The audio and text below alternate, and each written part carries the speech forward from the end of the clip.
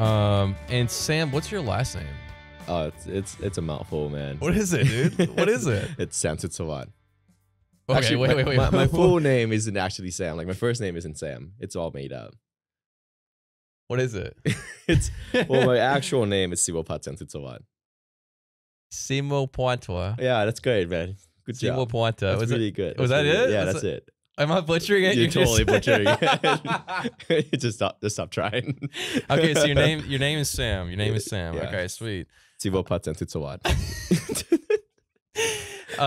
And you traveled here to the U.S. When you said you were 15 years old. Yeah. What made you come to the U.S.? Well, what was the I thing? didn't do super good in school.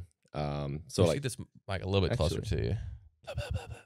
there you go. Yeah. No, I didn't do that great in school. I didn't really fit in, dude. I grew up watching a lot of American movies, so I feel like I'm always been more Americanized than like all my peers. Mm-hmm. And because I didn't really fit in, and my parents met in America, they were like, you know what, you should go to America. It's a great learning opportunity over there. So I was getting bullied anyway. Like, fuck it. Like, let's fucking go. So put me in a box, put it in a crate, ship me overseas, and then put a carrot inside. It's great. I barely survive, but I don't know why that's so funny. That's hilarious, dude. So where'd you move to? Where'd you move to in the U.S.? Washington State. Washington State. Mm-hmm. So is that where you went to Bellevue? Was that? Yeah, Bellevue's okay. Christian high school, which is interesting because I grew up Buddhist and going to a Christian school, but it wasn't that far off because my dad's Christian, like Catholic, and my mom is Buddhist. So I grew up with like two religions. Oh, yeah. So like a split household. Kind of, but not really. My dad didn't really care about his faith too much. It just my mom would raise me to like pray and everything. So like I have all these like Buddhist background. Then I'm going to like Christian school, and so like my belief was like crashing. Yeah, that seems like it would be very conflicting. A little bit, but it's still good. Like, what did your parents do here in the U.S.? They're not here. No, they're not here. No, they're back in Thailand. I thought they. Like I told you, they put me in a box and then ship me over. Oh, I thought you said that they were here and they brought you over. No. Okay, I got it wrong then. Okay, so they literally just ship you in a box. Yeah, they literally put me in a box with crates and carrots. I bet you were shitting yourself, dude. At 15, yeah. Going to the U.S. Did they lease accompany you over here? No.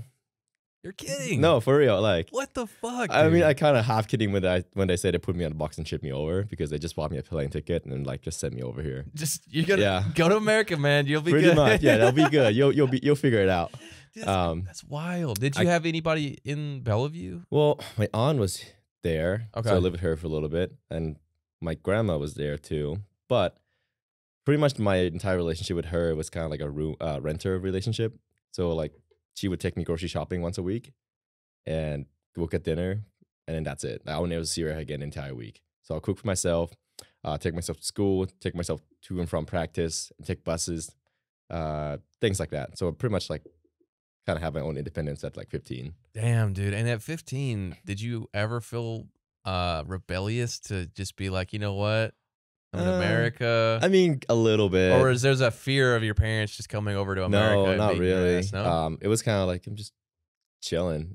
Yeah, I wasn't a super rebellious kid. Although once I got like the freedom to come to America, it would just like do whatever you want. There's no parenting, so it just kind of like, well, this is great. I guess I'll just play video games, do fucking homework, and then like go to school, do it all over again, things like that. So it wasn't that great. It's not like I need to like get the hell out of here. Yeah. You know? Yeah. Okay. Because that's how I felt when I was a kid. I was like, I need to get the hell out of here. I feel like every kid just have that though, because like parents are so like in their business. Yeah. When I didn't have it, it's kind of like, see, yeah, it's whatever. That's cool though. So I mean, if you're in Bellevue, and when did you join the military then? Like, it was like a year after college. Okay. So I tried college. It didn't work out. No? What did you go for? I was just general studies. So general like, study, okay. Just like whatever, like math, science, just taking classes for like the credits to go through like UW. It's just not for me. Me and my mom made a deal. It's like, I'll go to school for like a year, and if I don't like it, I'll join the military, because I was gonna join right after high school. Yeah. Yeah, that Lone Survivor book, man, it gets you. I know. I feel like that's like every teenager's dream is to just be, a Navy SEAL and Not jump really. out I of feel like planes. nowadays people like don't like the military. Not as much, but there's a lot of kids that play Call of Duty, and they really wish they're like, yeah, this looks pretty cool, man. The military has gaming team now, which is really weird. Dude, I know, Yeah. man. When I was at Lewis, we Yeah. had the Warrior Zone, they called it. The Warriors. The Warrior Zone. It was 36 PC Okay. stations they were all tricked out with the latest graphics card for gaming. Okay. So all of the people in Fort Lewis could come in there and do their gaming, and they wanted to keep the soldiers on base so they would stop going off base and fucking shit up. Yeah, Right? that makes sense. The safety brief. Don't add to the population. Don't subtract from the populations. Yeah, it's exactly. about it. Exactly. So college didn't work out for you, dude. Yeah, college sucks. Did it work out man. for you? No, it's where I'm doing it now, but I mean, I'm not really having a good time, dude. I mean, Just quit. This is my last semester, Oh, and then I'm going just to quit. and then I'm just just quit at the finish line. I Don't run mean, across it. dude, it's like it's the last semester. They also pay me to go to school. Oh, too. okay. Yeah, 'cause GI I'm Bill. using the GI Bill, exactly. That's Yeah, right. I so haven't used it yet. It's a pretty good gig. But I mean, what you're doing now, dude? Yeah, I no. don't need to go to college. What did you go? What did you go to the military for? So Oh, bring this mic a little bit closer to you too. Oh Just yeah, a I little keep bit. leaning back. Yeah, you're Yeah. running away from the mic. I'm running away from the mic. Things trying to catch me. Medic. I was a medic. A medic? Yeah. Isn't that in the army? Isn't that like a whiskey? Yeah, or 68 whiskey. Whiskey? Okay, Mhm. sweet. Yeah, I knew it. Yeah. Good job. High Yeah. five. Dude, every time I went over to the army side, they were like, what is your MOS. MOS? And we would say, 2 alpha, C, whatever. And they're Mhm. like, what the fuck is that? Yeah, we're totally off Yeah. beats. Yeah. What were you in? I was a jet engine mechanic on the C-17. Okay, gotcha. Yeah. It was a 2 alpha 5-1 Charlie or something. I forgot what it was. We didn't go by that. We said, what are you? And you said I'm a jet troop. That's what we said. Yeah, Gotcha. Exactly. And you said you did 4 years in Hawaii. Yeah. Is that where you wanted to be? Dude, I know a lot of people. No, that I hate Hawaii. Awful place. Beautiful mountain. Ugh. Gross. Well, a lot of people go to Hawaii and they get trapped. They do have island fever. Yeah. Which it's really interesting because the military has a very conservative kind of lifestyle, right? People love family oriented. It's really family oriented. And funny enough, in Schofield Barracks, it's one of the highest suicidal rate in all of military base. Is it really? Because we're so far away from families, and a lot of people from the military are really family oriented. So it just feels like island fever. There's nothing to do. You can't go visit parents, things like that. It's hard for them to come visit them. So yeah, it's wild. I have to go. There's an incident I remember. I had to go clean up this guy who shot himself in a container. Jesus. Yeah, I'm not gonna go into it because gross. Jesus Christ. Yeah, but dude, it's real. It's a lot of bad. suicidal in in paradise, which is ironic. Yeah, I was gonna say, isn't that so ironic that you're in one of the most beautiful places on earth and it's got the highest suicide But rates? really weird.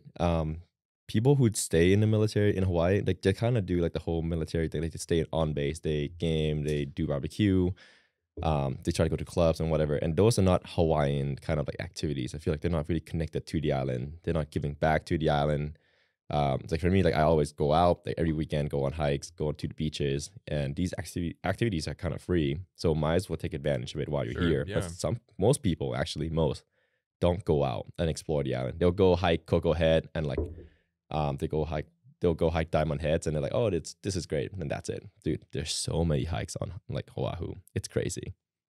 Wow. Yeah, I did the Cocoa Point hike, which was really cool. Mhm. But I see what you're saying though. It sounds like though to me you were more connected with reality in a sense, even though you video gamed and shit like that. But I mean, going from the Thailand to the US at 15 and then raising yourself essentially and doing the things you needed to do, it just seemed like you were more self-motivated and self-driven. Right. Yeah, I mean, I'd like to think so. Yeah. You I mean, but yeah, there's so much to do on the island, dude. I mean, I did, there was one hike I did in the middle of the island. I just used that All Trails app and found this trail. And I was like, well, this looks pretty cool. It's in the jungle-ish environment. There's a river or whatever. And when I went in to go into the hike, I was wearing tennis shoes. And the guy that was a Hawaiian guy was wearing spikes on his boots. And he said, that's what you're wearing. I said, yes. He said, and he just walked in.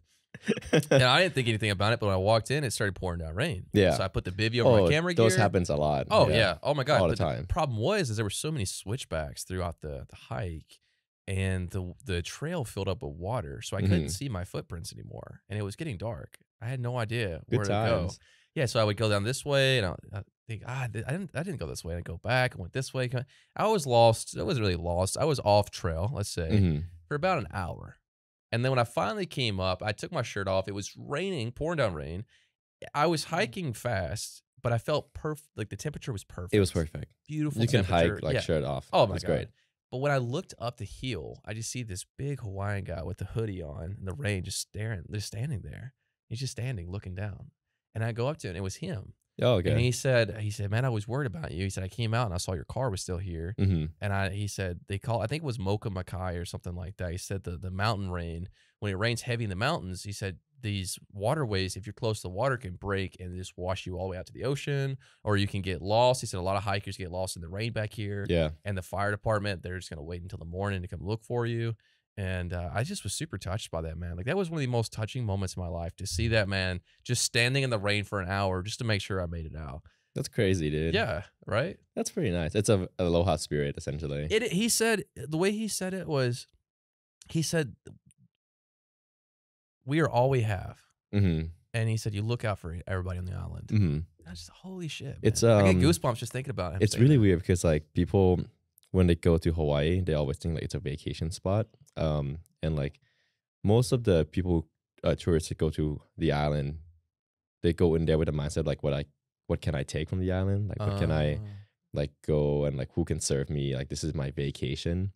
And that's kind of the mindset to go in, and that's why some locals don't like tourists. But if you go in and you like go in with a mindset of like, I'm going here to experience and to learn and like, you know, soak in and then hopefully get back, then they'll love you.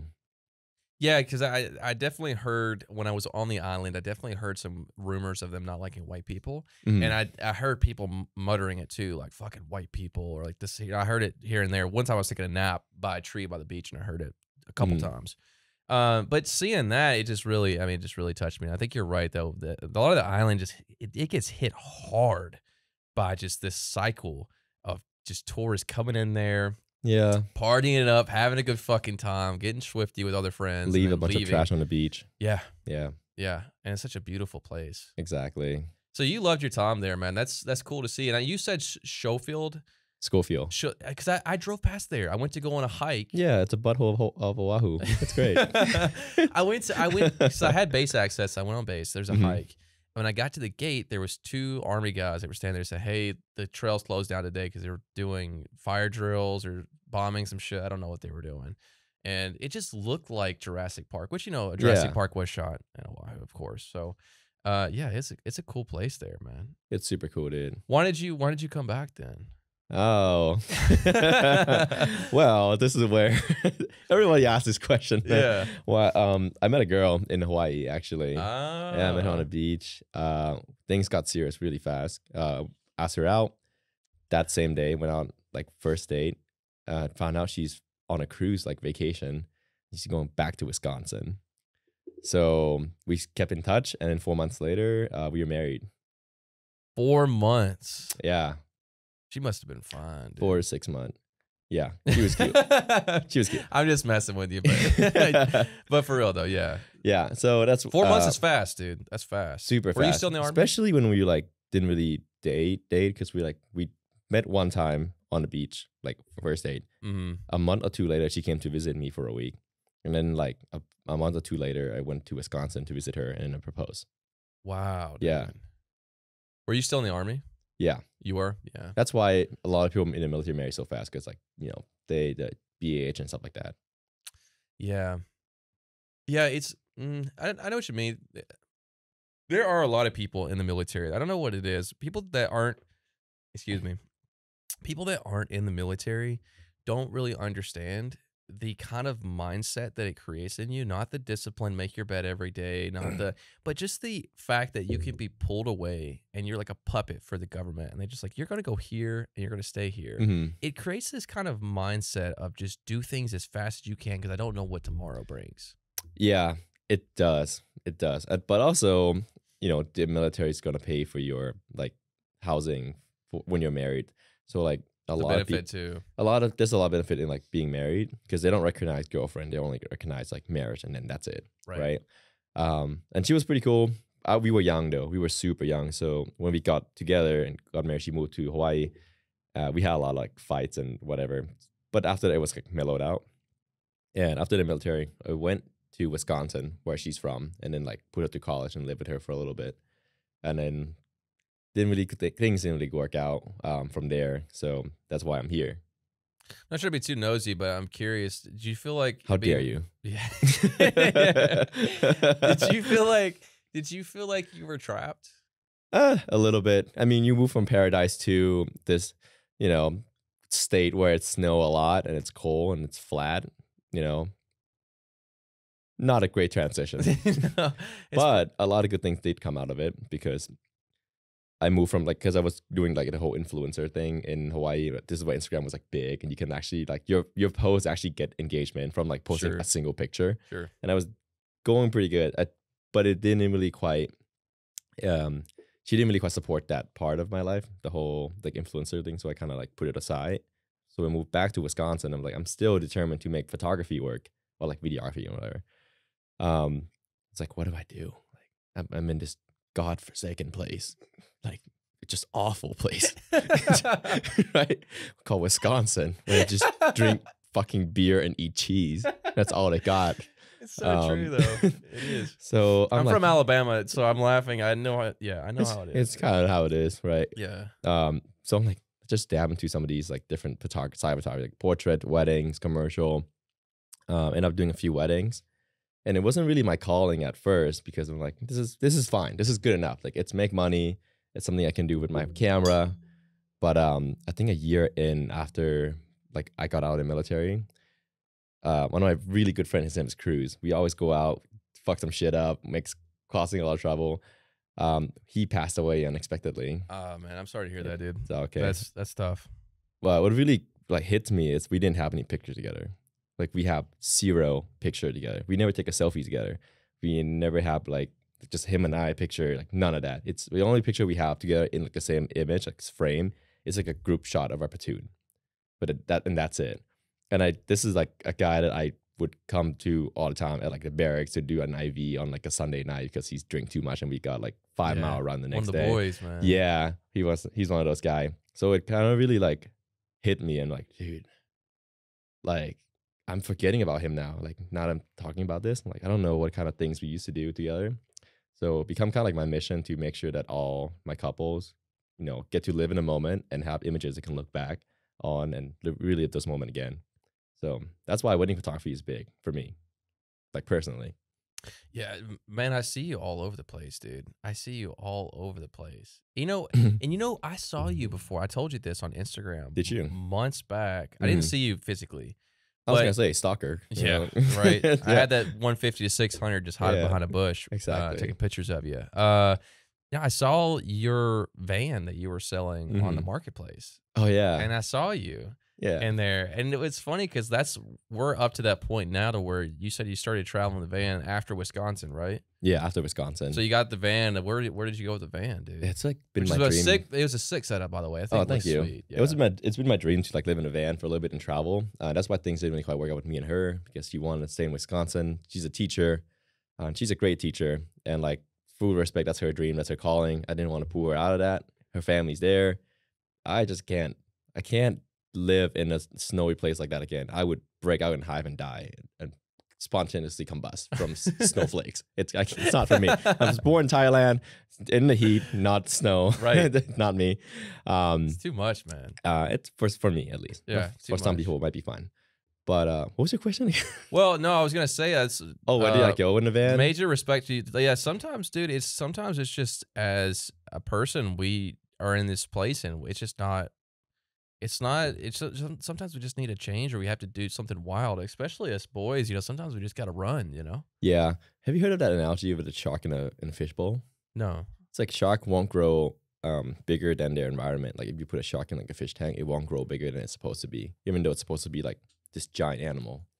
So like your environment kind of dictate. I heard it on a quote somewhere, but it's also something I heard on the internet. Yeah, So, it's a good. It sounds a good yeah. like a good analogy though.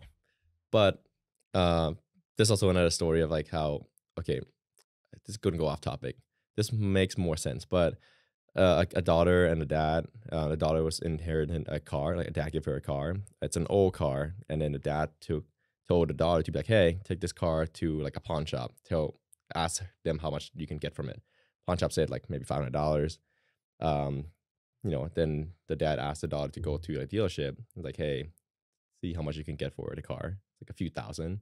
And then the dad asked the daughter to go to like this antique car like place, and then ask how much you can get for it.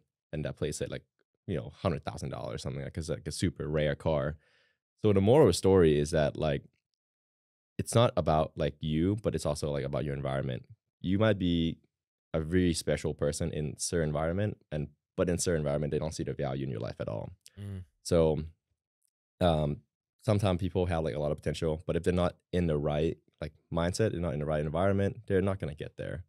So that's why I kind of left Wisconsin, because I feel like it was limiting me a little bit. That whole lifestyle. It's like not It for wasn't me. your place to thrive, man. Not really. I like that analogy too. That's a good analogy. I have heard that analogy. You have heard before. that It's a- analogy, That's yeah. a great analogy. Is people sometimes you're in an environment where people can't see your worth or don't know your worth. Exactly. Only you know your worth, right? Mhm. And so from Wisconsin, you got the travel van, and then where did you go from there? Pretty much at that point, the COVID was a thing, right? And elopement photography boomed, and I kind of was. Can you explain that to a little bit? We touched on this earlier before we Yeah. started the podcast about why it boomed. Okay, so in like COVID happened. Hello, microphone. It's okay. So when COVID happened, all the businesses shut down. All the vending venues can't host events because COVID. So couples are like, well, we still want to get married, but since we can't do that, we might as well go to like the mountain or something, just two of us, and then like get married from there. And it just boomed up because it's such a cool concept. It's a lot cheaper for the couple to get married. You don't have to deal with family drama. You can do it however you want to. You can go to some of these cool places. You save a ton of money. You can hire some really good photographer because you save a ton of money, and it's not as stressful, man. It's just a nicer like change of pace. So for a lot of couple, it's like the calling. So when COVID happened, that industry just kind of boomed up, and my business, like I want to go in the adventure already. So when I have that set up, it just kind of took my business off.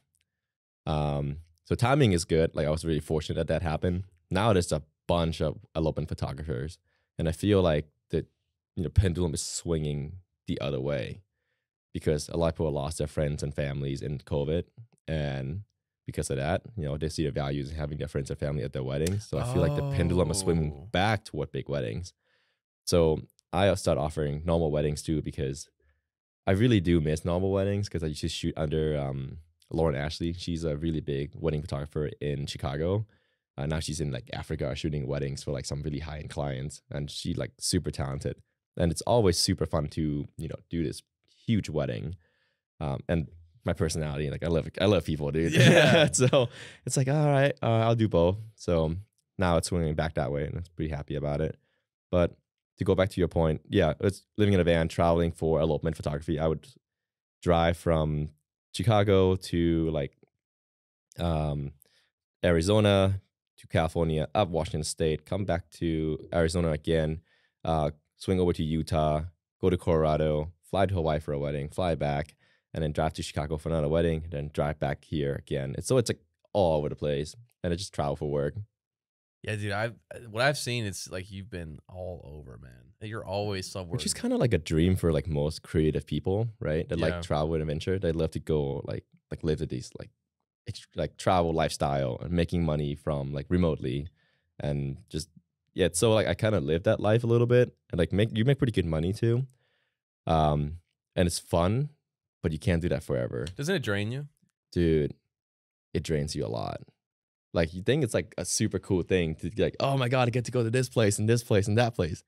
I cannot wait to just have a whole month of no traveling. I have been nonstop living off Amex Lounge this entire time.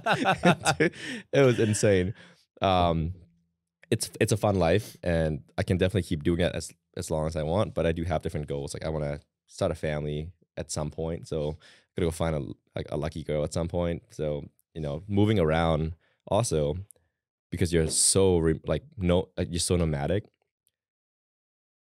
Making friends like lifelong friends, like a really good friends, gonna be really hard. You have friends everywhere, but none of them gonna be like your really good friends that you have like Wednesday brunch with or like Saturday dinner with. Those are your Things like that. connection friends. Yeah, I have a friend in Hawaii. I have a friend yeah, in this friend here, country, friend there. Yeah. You talk to him a little bit, but that's kind of about it, right? It's nice to meet up, catch up a little bit, chat it up. Yeah. But I'm It's really, really, I want to say it's really interesting that you said that about the pendulum swinging back from the elopement photography. I didn't think about that from a business standpoint. You said you were very lucky when COVID hit. They said all of the benefits, they saw all the value in doing these really cool hikes or going to these different locations and destinations and doing these elopements, just themselves or maybe a couple other people too. And now you said that people lost their family with COVID and stuff, and these different things happen to where they see the value in having their family there for the photographers to capture them with them there at the wedding. And I didn't think about that, but I could see how like the market changes rapidly. Yeah, and I would say Arizona is the best market for wedding photographer that like to travel because it's so hot in the summer. No one want to get married here, and it's really nice everywhere else. So you can travel in the summer, and in the winter when it's shitty and snowy, then you can just be here working. Well, I don't personally snowboard or like ski, so I don't need to go to those godforsaken places. But Dude, you and I are the same about the snow, man. Every time I'm in the snow, I'm like, for 10 or 15 minutes, I'm like, this is cool. And then I'm thinking to myself, get me the fuck out of here. Dude, I went from laying on the beach in Hawaii to shoveling snow on a driveway. It's really not a good transition. I do not recommend anybody do that. Dude, that is tough, man. That is tough. But I did learn how to ski recently. So that was actually a lot of fun. And it's kind of changed my mind a little bit. But I can't pick it up. I have too many hobbies. Yeah, it's expensive too. The snowboarding gear, skiing gear, and then like the injuries too. I thought when I went snowboarding in Washington, that the injuries, it's snow, it's fluffy, it's soft. No bullshit, dude. That's how I fucked up my shoulder because I ran into a pothole in the snow and I just face planted, and it dislocated my collarbone. And so, yeah, it's for me, I'm just like fuck that. I would rather be. You don't want to get hurt every single time you go up there? Snowboarding? Yeah. You don't want to break your collarbones and wrists? Yeah, no, I don't want to be in the snow at all. No. That's so weird. I thought you love it. No, dude, I hate that shit. Oh, I'm just kidding. But I will tell you, when I was in Hawaii, I thought the same thing about surfing. Surfing, I thought, yeah. wow, the water is soft. It's water, right? Soft. Right? Like if you fall in the water from standing on top of it, you're not gonna get hurt. That's not far, Yeah, of course. But then when I went out there and started, nothing like that. Yeah, when I went out there and started surfboarding, I started, running into like, when I was going through the waves, of course, the waves are beating you down. Your chest is hurting from, that's just a lack of doing it, right? Like, I just need to be more conditioned, right? Getting out there, your shoulders are wearing out, and then you're out of breath, and you see a wave, and you start paddling, and then you got to stand up, and then you ride it for a couple seconds, it's a blast, and then you fall over, and then by the time you're done, you're exhausted. Yeah. I'm coming back to the beach. I washed down a little bit, and I'm in this coral reef barefoot, and so the waves are coming up and down, and I'm going up and down with it, and then my lanyard gets caught on the coral reef, so like it's pulling me under the waves, like it's just this fight, and it's poking my fucking feet, and I'm trying to like slowly. And they're not like this smooth coral reef you see in Finding Nemo. Jagged as fuck. Yeah, I just want to stab you. Yeah. I just want to die. So it's just interesting. I do prefer surfing though more. I prefer the water. It's more of an adventure. It's a whole other world. Dude, when you're out there, especially during sunset, and it's just you and the water and like you and the waves. And there's no phone. I mean, like, yes, you can bring your phone, but like snowboarding, you can still like texting on the lift and whatever. But it's just you and the waves, man. Yeah. So zen. It's so nice. And the ocean too is like this connection of reality. It's you can swim against the ocean, or you can learn to go with the flow of things. Yeah. And that's kind of how it is in life. Ocean is just such a teacher of life. It's like stop fighting it and just kind of go with it. I bring a lot of like what do you call it? A lot of values from nature. So I like to draw like, is this true or is this false? I just look at nature, and then I just use it as like my guides for like life. Yeah. So like what you said, like water, go with the flow, right? Same thing. and like ever changing, like in life, you can't just stay the same forever. It's the season in life. You're gonna have like down season, you're gonna have like up season. It's just how it is. You have a little depression here and there. Like it's okay, dude. You're just a little sad.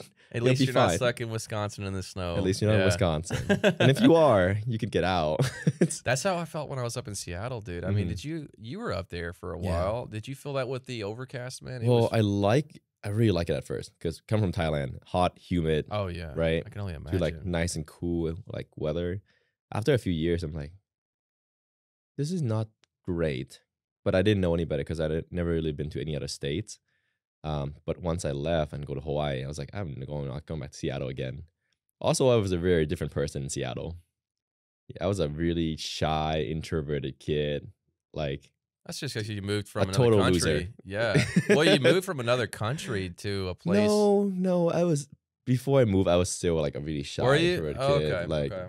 yeah, it was not good. I didn't like who I was. So I'm sure the military broke you out of that, Mhm. right? That's what broke you, got you out of your comfort Yeah. zone, and Pretty much just give me like thicker skin, essentially. that's what it did for me too. It changed me. I was a completely different person before and after. But I want to go into the elopement like business Yeah. and how you started. You said you Mhm. wanted to get more into the content creation, Yeah. influencer type stuff, and you were in Wisconsin. It was a bad condition for you, so you hit the road in the van. You started traveling.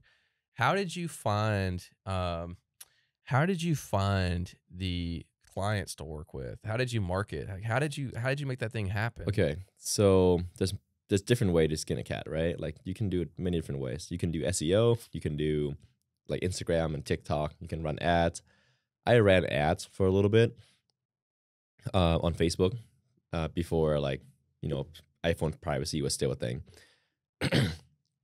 Sorry, this thing in my nose. No, dude, you're good. I've been sneezing a shit ton since the weather's changed. It's like allergies, man. But yeah, how to find leads for your elopement business.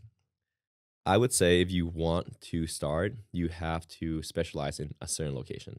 So it's not great to be like, I'm an adventure photographer, but adventure photographer for what exactly? Because when they want to get married in like a location, let's say Banff, Canada, they're not gonna search Banff. They're not gonna search adventure photographer and then look for someone to travel over there. They're mostly gonna search for someone who is a local there, specialize in that area, and photograph those mountains a lot, right? So if you're in Arizona, try to take advantage of Sedona, try to take advantage of Grand Canyon. You're in this like really epic landscape, so take advantage of it. Specialize in that one location, and then from there you expand. Oh, my bad. Oh, you're good. Mute this. I had the. Allergies killing me. I had my phone on loud for that timer to go off. Make sure this is still in focus. Is this looking focus at you? Looks good. Looks good to me. My face gonna break your screen. It looks kind of hideous. No, please let me put my phone on mute. I think the alarm is still gonna go off regardless. But Yeah. what sucks is oh, my brother messaged me because I didn't answer. You still probably should- alive? You still alive? No, he didn't say that. He said something mean. Probably shouldn't say it. But anyways, continue, It's please. okay, man. Continue. So like finding leads for your elopement photography business, you can establish yourself as an adventure elopement photographer. However, you're also competing with everybody around the country. That's not a really good business move. If you're in, let's say Alabama, or let's say you're in Ohio or like shit like that, where there's not a lot of like epic national park going on, you're just at a disadvantage. If you live in those area, there's just not a lot going on for you. So just move. I would just move. Make sure you have portfolio that show that you do that kind of stuff. Because if you don't have the portfolio to show that you do these kind of stuff, no couple's not gonna trust you, right? That's one thing. So start off with some style shoots. Go out there, buy a $60 dress, which is what I did. I bought a $60 dress from Amazon. I found this couple, who I didn't never met before. We went to Grandfather Mountain in North Carolina, and we did like a style shoot there. The guy proposed to her during the shoot, so which is super epic. And Wow. then they became my client, and they eloped in Yosemite. And that Yosemite elopement kind of launched my elopement business. So that's a lot of like connection that you gotta kind of start at first. So that's one thing. Make sure your portfolio is set up. Make sure that you establish yourself and you have a really strong brand for it. Because for me, I don't get as many elopements anymore because my brand is both big weddings and elopements. So I technically don't really get a lot of those like, oh, I'm gonna go hiking in Yosemite. I'm gonna go to like Lake Tahoe. I don't get those anymore because my brand has changed. But if you're really adamant about going out there, make sure your brand is super out there. Delete every big wedding things you have on your website. And then once it's all set up, now it's become marketing. So you can do many different ways. Obviously, the SEO, which is like Google type of stuff, write blogs about it, but you have to write blogs about specific location if you want to go there, right? It takes time for it to get picked up, and you might not see result until like 6 months or 8 months down the line, if your blog actually like it's good. Because some blogs are pretty shitty. Excuse me. Oh, that feels good. You can do Instagram or TikTok. It give you tons of reach, and that's probably the best way to do it if you want to go somewhere else and you want to be more broad. But the thing about it is, though, you got to keep doing it, and you're stuck in that kind of endless loops of despair. You just have to keep pumping out content, and I love making those, so I don't mind them. But if you're not this kind of person, then maybe you can run ads. That could be another one. Just a lot of grinding. Pick pick whatever you think you're best at, like whatever suits your personality. If you love being in front of the camera, if you love creating content, then leverage TikTok, leverage Instagram. It's great right now. It's a really powerful platform, so might as well use it. If you're more of a writer, you're not really into this making um, TikTok and Instagram. Yes, you can do, you know, SEO. You can go to like, you can like do like, what do you call it? Like a network networking. But the thing about vendor networking is there's not a lot of vendors to network with when it comes to elopements because you can't be friend with the mountain, right? Mm. Oh, that's a Versus good point. you That's a can good be point. friend with the Yeah. venue here. You can be friend with a planner. There's not a lot of elopement planner out there. Most elopement photographer that specialize in elopement, they are also planner. They're also planner. So that it's hard for you to like network with anybody. Another thing is because barrier of entry in photography is so low now. You can go to Best Buy and grab a $600 camera, and it's amazing quality. Sure. Yeah. And because of that, your work has to genuinely be good. If your work is kind of mediocre, they're not gonna fly you out to places. There's no way. Right. Um, and you will have to be exceptionally good for them to even consider you to pay extra for you to fly out. Um, your personality has to kind of stand out a little bit. You have to connect with them. So if you send them like emails replying like, "Hey, I'm excited to be a photographer. Thank you for reaching out." It doesn't really scream a lot of values. So do whatever you can to make sure that your potential client feel special. Show your personality a little bit. So that way, when you, how do I say this? When you have such a strong brand present, like your personality is such a strong part of your brand, no one can replace you. Like there's no like, let's say like you have a really strong personality on your brand, and they want you to someone like you to photograph like a wedding in Thailand for some reason, right? They can't find another chick in Thailand, so they have to fly you out. Mm. Does I that make like sense? that, dude. I like that because when I think of Apple, I think of Steve Jobs because Yeah, he built his face into the brand. He didn't make the yeah, Macintosh. It was actually one of his friends. He was just the marketing genius behind it. hmm So where now when you think of Apple, you think of Steve Jobs. I don't know who the CEO is right now, but I don't think anybody thinks of him. Tim Cook, Yeah, but when you think of Apple, you still think it's Steve Jobs. Steve Jobs. But yeah, essentially make sure that you're irreplaceable. Because if you are kind of like everybody else, you're replaceable, right? If you Mm, look like a photographer in California in like Yosemite, then why would they pay extra for you to fly over there when they can hire someone who's just kind of like the same, right? Connect if you can connect well with your client and make sure that like you care about their experience, and you guys are like vibing. It's like, dude, I have so many couples like I can't imagine anybody else capturing my weddings, just because I have such a really like I'm a certain way with my personality and like my brand, how I interact with my couples, that couples are gonna just love me or like it's just gonna hate me. mm. Um, Which the ones that hate you is just more of a just not a good fit. I just never photograph their weddings. They never get past that like consultation period So where it's it's just not a like good fit. it's not a good fit. It's Yeah, not that you're a problem and you need to change your brand. It's just that not it's just really. not a good Yeah, fit. We're not a good fit for each other. exactly, Yeah. exactly. Okay. So that's kind of how it is. That's let's see what else. Oh, um, this is like a hot take. I know that some people are introvert, and a lot of introvert people are drawn to elopements, right? And they're drawn to um, like because it's more intimate, and you're not having to like be extroverted at a wedding. You have to have high energy, Mm-hmm. and I think you have to have that kind of high energy when you photograph big weddings. So introvert might really benefit from elopement photography because they're in that more like intimate settings. But at the same time, I feel like when it comes to like a wedding industry, you have to be outgoing. You have to be a people person because if you're not, like that's more like your job. Like your job isn't really so much to like create. I know, like when I think of wedding photography, it's your job is to not create the best image possible, but to capture those moments for people. Like their Mm. experience come before your image. I like to think that my image aren't even that like special, but my experience with the couple is what you know more special than the image. So if you can communicate that, right, like your experience, like how you treat your client, and they can't get it anywhere else, they're gonna fly you out. They're gonna take you to places. They're gonna pick you over to photographers, things like that.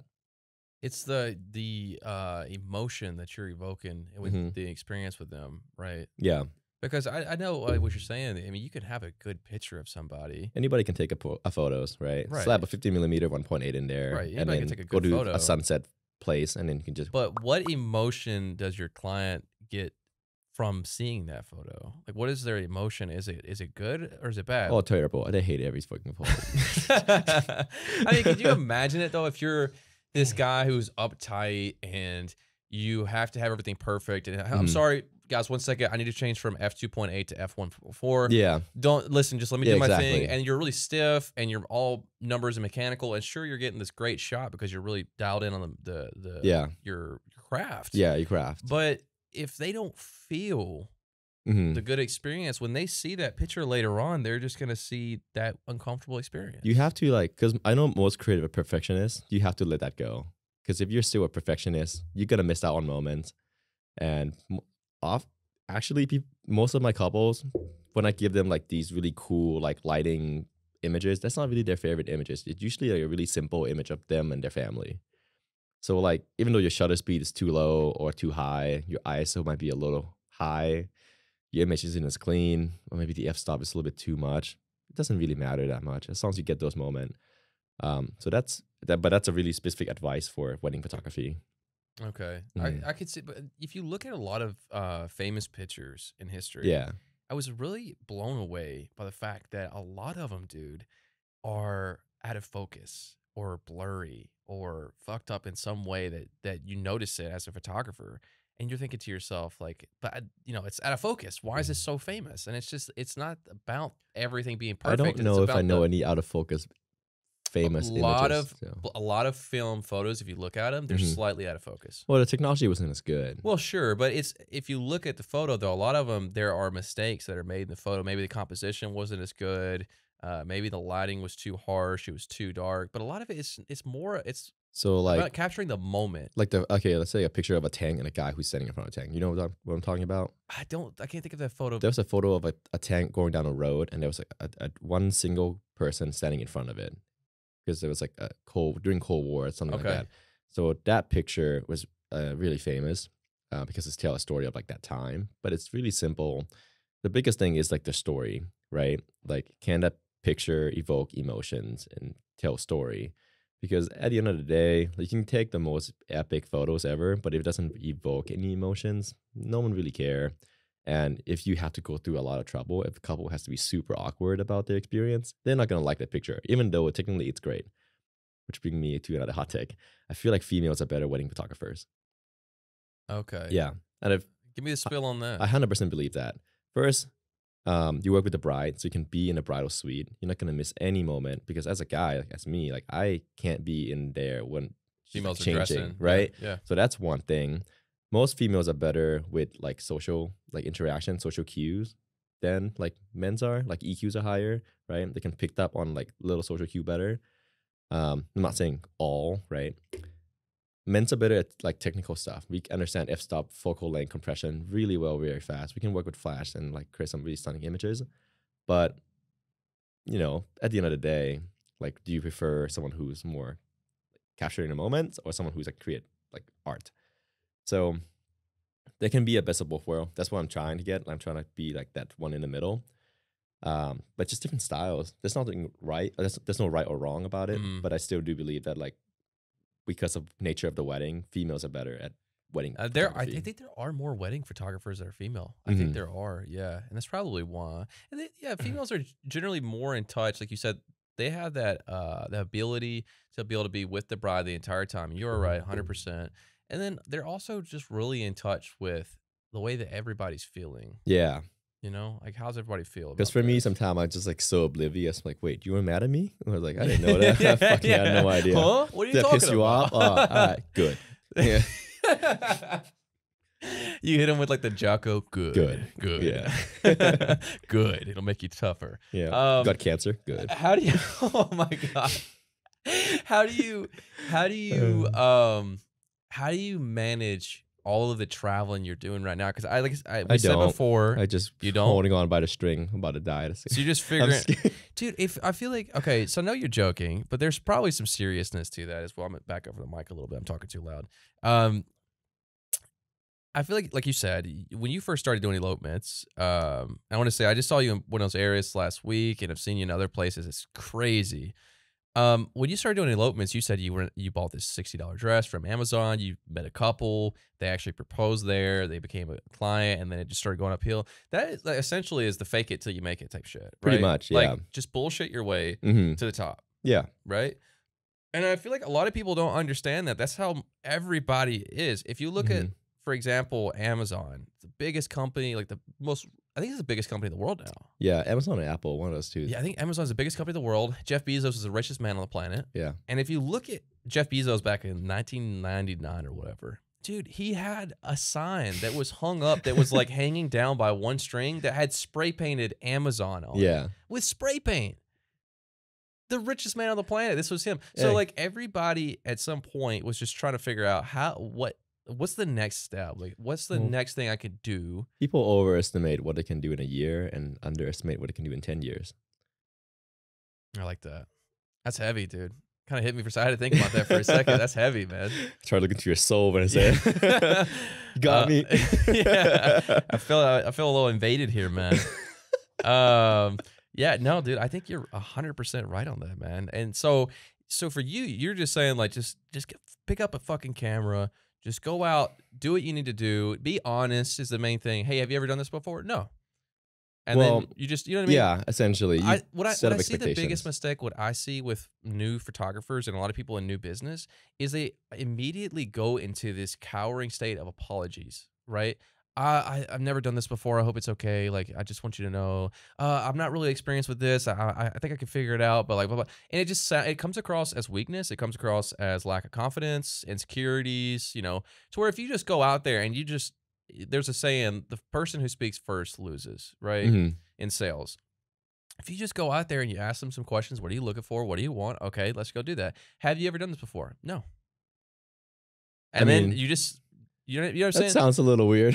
Well, what I'm saying is okay, here's a better example. Instagram followers. Okay. I'm sorry, I only have 500 followers. Or, hey, here's my Instagram. I only have 500 followers. Okay. Never fucking say that.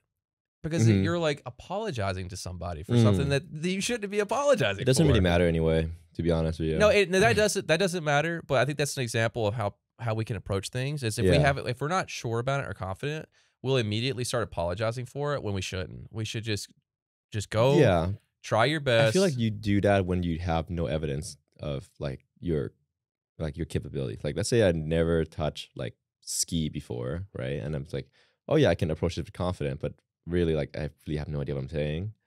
But I know what you're saying. Like, don't apologize. But just be like, hey, look, like, I've never done this before, but like, I would love to like, shoot your weddings. Exactly. I would love to like do it. Exactly. You don't have to pay me a lot.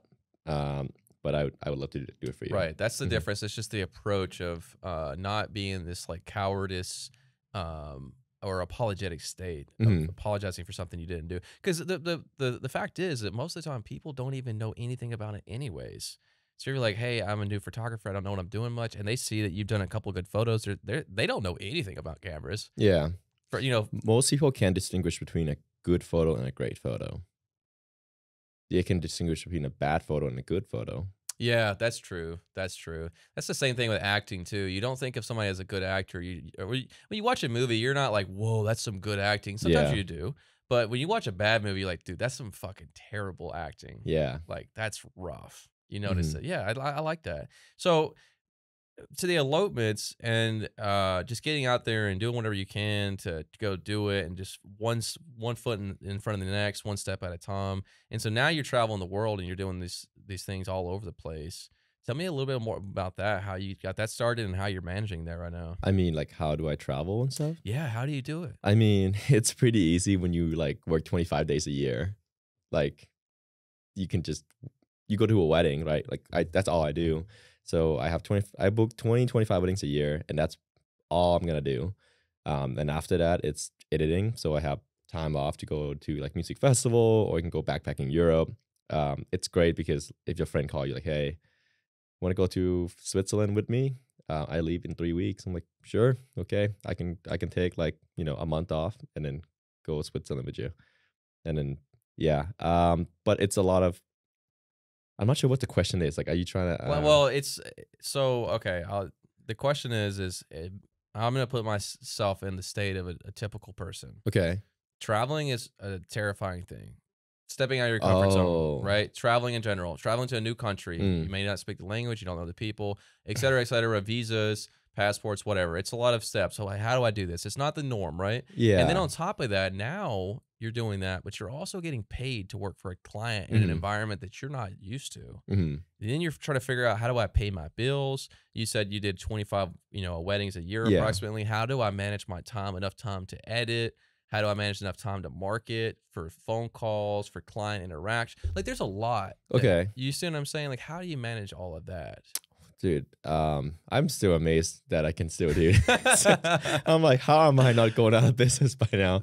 I'm not the best business owner. There's times where like I fucked up my travel. Like, oh shit, the plane ticket I'm supposed to book, like it's booked out, and now I have to Oh, like reschedule shoot. So you do learn throughout your like career, but like, okay, this is something you're supposed to do. This is something you're not supposed to do. Because I definitely like fucked up before. Um, but it's just staying on top of it would be great. Like the Google Calendar is a great like that's like my life. If you're not on my calendar, it doesn't happen.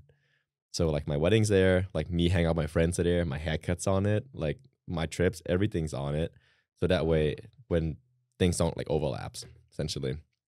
Um, but yeah, once you do your weddings, 25, like, let's say you have a season. So October is really busy. Like summer here is really open. So you can just go travel in the summer and then make sure that your weddings are like done and edited and you just have the time off. But when you're like a business owner, you don't really quite have a time off. It's hard to switch this off. Sometimes I'll lay down at night. It's like I should probably do this at 10 mm-hmm, at 10 p.m. So I'll get out of bed and start doing stuff. mm-hmm. So having like that on off switch is like, super crucial for your like mental health, which is why I don't have any mental health left. It's gone. Yeah.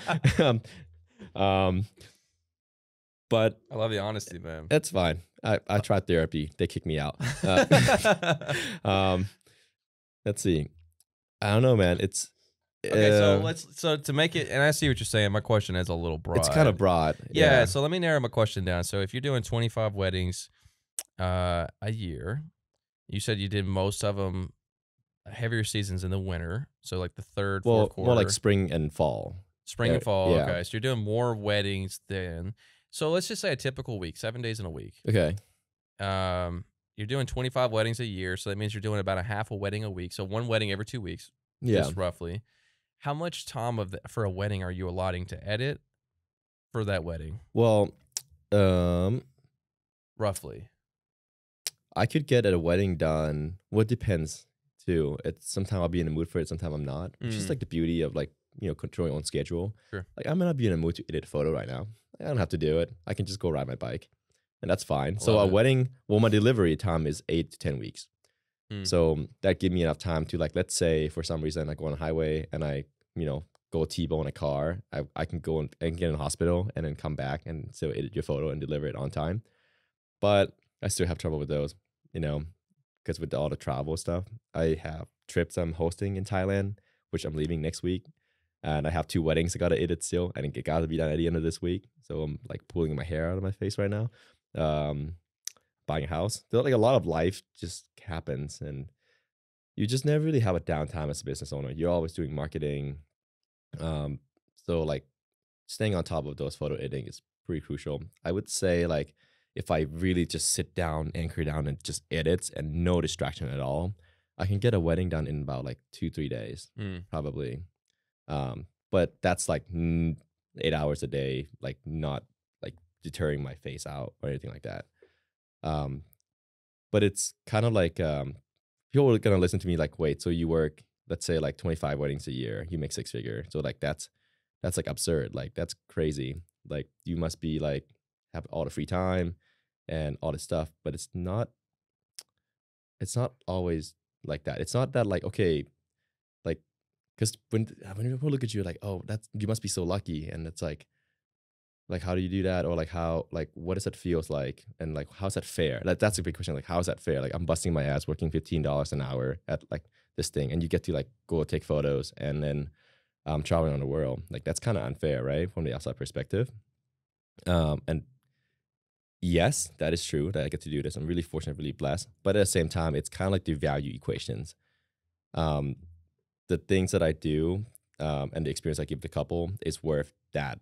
And that's people that have to realize that like your time, you're trading your time for your money is probably like the worst thing you can do, because to like work $15 an hour, you got to go in there and you just spend your hour to do that. But let's say in that one day of a wedding, I can provide them this amount of value, this amazing experience. And how much is that worth to them? And that's why like being a business owner like is so cool. It's like you can charge what you're worth, right? You can improve your skill and charge more. So it's not the questions of like how do you do it, but it's like how much value can you bring? Mm. Yeah, I see what you're saying, because in a natural market, if I go up to order a Subway sandwich here in Hmm. Arizona, and the person who's preparing the sandwich for me, how much of that time to make that sandwich, what's that valued at? It's valued at about $15 an hour for the Hmm. person to do it. I see what you're Exactly. saying. What is the value of getting a wedding photography done in a mountain in South America? Yeah. There's probably a lot more value in that, because Yeah. it's the travel, the expertise, Hmm. the logistics behind it, the Yeah. planning, the editing, everything. Yeah. So there's a lot more value Right. in What's the that. value of like creating a piece of device that connect you to people across the world? Quite a tremendous value. This is a miracle right here. And like I know Apple is $1 trillion company, and it's that's why, because they literally I never even thought about the iPhone, dude. create You're miracle. right, because these things are about. I mean, my iPhone, when I paid for it, it was about $1,100. Hmm. I guess you're right. There is a lot of So like when value. you look at like billionaires and millionaires, right, and you just like envy them, don't think of them like that. Like look at like what they actually do, like what kind of value they create to the world, and if it's like worth, like usually the value you give is the amount of like will proportionately equal to the amount of money you make. So like Elon Musk, right? He created Tesla and SpaceX, and because of that, he created a bunch of values for people. You know, The biggest value that I've seen him do recently is the development of Starlink. I mean, yeah. the value in how many times have we gone traveling and we didn't have service, Hmm. internet in these rural Yeah. areas, and now you can have a Starlink dish, a satellite dish essentially, and you can have internet in the middle of nowhere. Yeah. That's insane amount of value. Exactly. So like if you're like struggling right now, you're like working like this like dead end job, and you feel like how the hell do I get out of this? Just figure out like how can I bring more values to not just people around me, but like my clients and things like that. So you approach it with that mindset, you're gonna start thinking like, okay, so if I have to bring value, that means I have to solve problems, right? The bigger the problem you can solve, the more money you make, right? How do you make a sandwich? I can solve the problem for $15 an hour. That's right. That's kind of Right, fair, right? right, right. Well, how do I connect someone from halfway across the earth, like instantly with a like, and I can see their face? How do I talk to, you know, Henry from England halfway across the earth, like right now? I want to do that right now. How can I solve that? And if you can do that, you make so much money. And that's what like the internet does. That's what Apple does with their phones.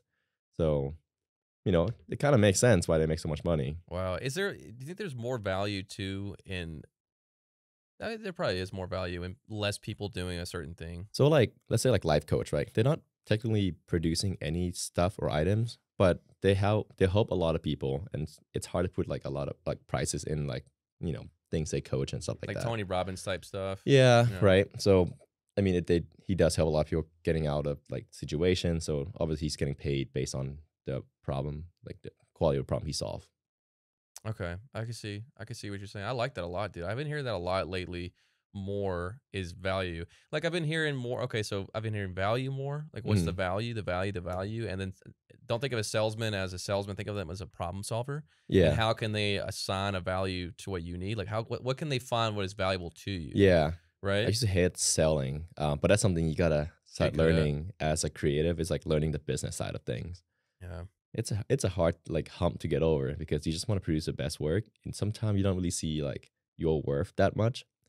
But Well, you know what you can do too if you don't like to sell stuff, because selling is essential in life. yeah, You're always selling your stuff. Is you can. I've heard this plenty of people. They say, "Well, I just want to do art. I don't want to make videos. I don't want to talk to people." You could do that. You just have to hire somebody else to do the selling for you, yeah, essentially, right? Like you can always do that. There's always that route. But I wanted to bring up you were in Buenos Aires. okay, yeah. What were you doing down there, dude? Just taking a dump, best dump of my life. I did not expect that. That was good. That was a good one, dude. That was a good one. Well, Just taking a dump. one of Flew to my South America one of for my a dump. couple, I met them. They photographed a proposal, and they were like, "We want to elope, but we want to go somewhere cool." So they picked South America, and then they picked me to go over there. Which is funny because I only met them like a year ago, and they have a bunch of other photographers that are pretty talented, but they picked me. So that's one thing, is that like we're connected so much. Like me and this couple, we have a lot of things in common. Like we both listen to like the same kind of music. We look at life the same way. We have really similar values. So when we go over there, they couldn't fathom thinking about like, well, we just hire somebody else instead. Like they can't. It's not like on a table for them. So that's why I got to go over there and photograph their wedding. That's So, sick, dude. It was sick. Was it a good time? No, horrible time. Awful. So we went to Santiago and Chile first, and then we hop over to It's a Buenos Aires. beautiful city, man. Santiago, Holy shit. pretty isn't it? cool. Mountain in the background with like the cityscape, dude, right? Holy cow. A little boring though. Is it? It's people are a little cold, but You also say cold? cold, not as welcoming. Oh. But I was only there for like 2-3 days, so I didn't get a chance to go out that much. So don't take my word for it. Just try it for yourself. But in Buenos Aires, we went to like El Calafate, which is like the town. It's like a dirtbag town, dude. It just feels like everybody's there just hiking and like living off their backpacks. And there's motorcycle with like bunch of luggage on the back everywhere. In Buenos Aires? Yeah. No, in El Calafate. Oh, okay. Okay. So it's like a town in like Patagonia. Okay. So we hiked this place called Fitzroy, and it's a hike where you gotta take your backpack out, you camp at the base, and then you hike to the top where there's a lake and like the mountain view. Essentially, that's where they got married. Is they hike that last part to the top of the. How long of a hike is that? I think it's 6 mile there, 6 mile back, maybe 10 mile total. Oh, damn, so you gotta have couples that are willing to do the hike. Yeah, so they're pretty outdoorsy. Mhm. It wasn't super hard. The first stretch wasn't super hard, but the last mile was like 1,500 feet of elevation gain up like a mile. So just climbing the entire time. So we woke up at 3 a.m. We went to bed at like midnight, so we only got 3 hours sleep. Woke up at 3 a.m. Put all our shit together, hike up this like mountain in the dark, and there's a lot of people hiking it too, not just us, because it's a really famous peak. So we got up there and got to the top. We got like a fucking 11-year-old kid hiking with us too, because it's like their kids. Oh. Yeah, it's a badass. That's cool. Went up to the top, and they did their ceremony and read their vows up there. It was pretty epic. That's sick, Yeah. dude. Then one of our friend, his name is Derek. He's an officiant for the wedding. He's one of our friends. He just like, you know what? I love cold plunge. I'm gonna go jump in this icy cold glacier water. And dude was just like bare, like naked. Like, hey Sam, can you record me going in here? I'm like, dude, what is this? I don't do this kind of shit. So he was like, all right. So he jumped in. He's like, got out this whole like, cold plunge or whatever. He walked back toward me like, can I stop recording now? Like, no, I want me walking back in. It's like, you're totally naked. His dick was just hanging out. Like, dude, I can't do this anymore. This is violating. It's so fucking funny, dude. That's fucking Yeah, crazy. he's a hell of a guy. It's great. They do that a lot in fucking Washington too, up in the Cold plunge. yeah, but they get butt naked and they record themselves. This is and on video- top of like Fitzroy in like the glacier like lake. Yeah, so they it do was, that it was there it in- was pretty cool. Yeah, they do that in Washington too. I've seen like this one guy was showing me. He's like, "Look, I went in this lake I went to, and it's a picture of one of his friends butt naked from the side. So all you see is his ass cheeks and stuff, right?" But I'm just like, No, what the no. Derek just walked toward me with his dick dangling. Oh no, in I'm front. saying they definitely were doing that there, but that's not what I saw. I just know like that they do that shit, dude. They get fucking butt naked and Yeah. they jump in this ice water. Good in the for you, mountains. apparently. It is, but you don't have to be butt naked. You could wear some underwear. Yeah, but we have to be butt naked because if you do that, you gotta hike back down because there's no change of clothes. He didn't bring change of clothes in. It was like a last minute thing. It's like, dude, I kind of want. Oh, so I guess it's too cold to get his underwear wet. I guess. Yeah. Oh, okay. And then okay. hiking back in that wet. Yeah, you're gonna get shaved and you're gonna die. I got you. Okay, I got you. So that's Buenos Aires. It's pretty cool. That's pretty cool, man. That's pretty cool. Where have you been? And I don't want to ask you a broad. I think earlier I asked you too broad of a question, which tells and teaches me how do I ask better questions to pull out certain information that pops in my head. I'm curious. But you know, I love stories, and I'm thinking if you went to Buenos Aires and you did that, you probably got some other pretty wild, crazy stories. I'm sure. Yeah, there's a bunch. A bunch of them. Yeah, we almost ran out of gas in the middle of nowhere because Was this the same trip? Same trip. Okay. It was like this long giant road. It's like Highway 40 or something like that. So we almost ran out of gas. Let's see. I can't think of on top of my head. I have to look at my phone. Well, that's what Yeah. I'll see if I can prompt you real quick. Let's see. I think I wrote it in here somewhere. Did you backpack across America? Or Not America, Europe. Europe. Yeah. Europe. So I did that. My friend Remy was like, "You want to go backpacking with me?" I'm like, fuck it, I'll send it. It's my first time like going from hostel to hostel to hostel. It was great, dude. We were not prepared at all. We were in Switzerland, and because it was so last minute, I was trying to get some booking off like hostels and stuff like that. And apparently, it's a really popular like town in like Interlaken. So I couldn't get a hostel. Like I couldn't find a place to stay. Packed out. So one night I have to crash a hostel. So I just slept in like the lobby of a hostel. They didn't know I was there. I had to steal like a little wristband from their counter and I put it on me. And then I just kind of like bounce around the hostel, sleep on sofa. It was great. But we were hiking this hike called Hardengrads, right, in Interlaken. And it's this really beautiful ridge line. You take a tram up to the mountain and then you hike the ridge line. And it's long. It's like 12 miles, I think, either both way or one way. And at the peak is Matterhorn.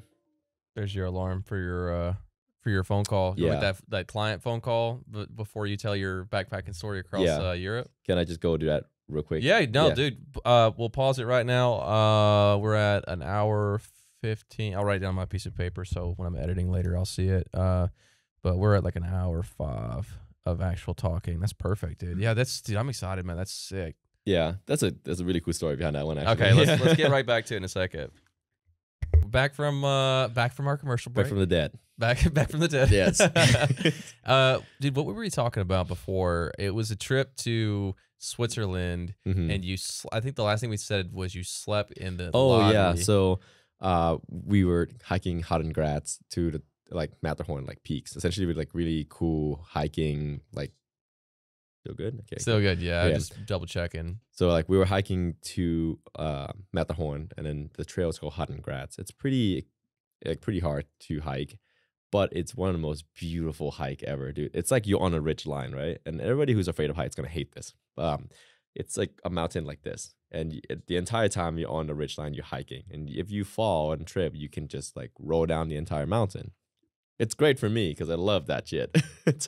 But one time, as we're hiking, we weren't prepared at all. We didn't have like tent, we didn't have like sleeping bag or whatever. Like we just have like, what do you like blankets and stuff like that. And we went up there. We had like 2 giant water bottles, and I dropped one of them at the beginning of the hike, and it just rolled down the hill and it's gone. So we only have one giant water bottle to split between 2 people.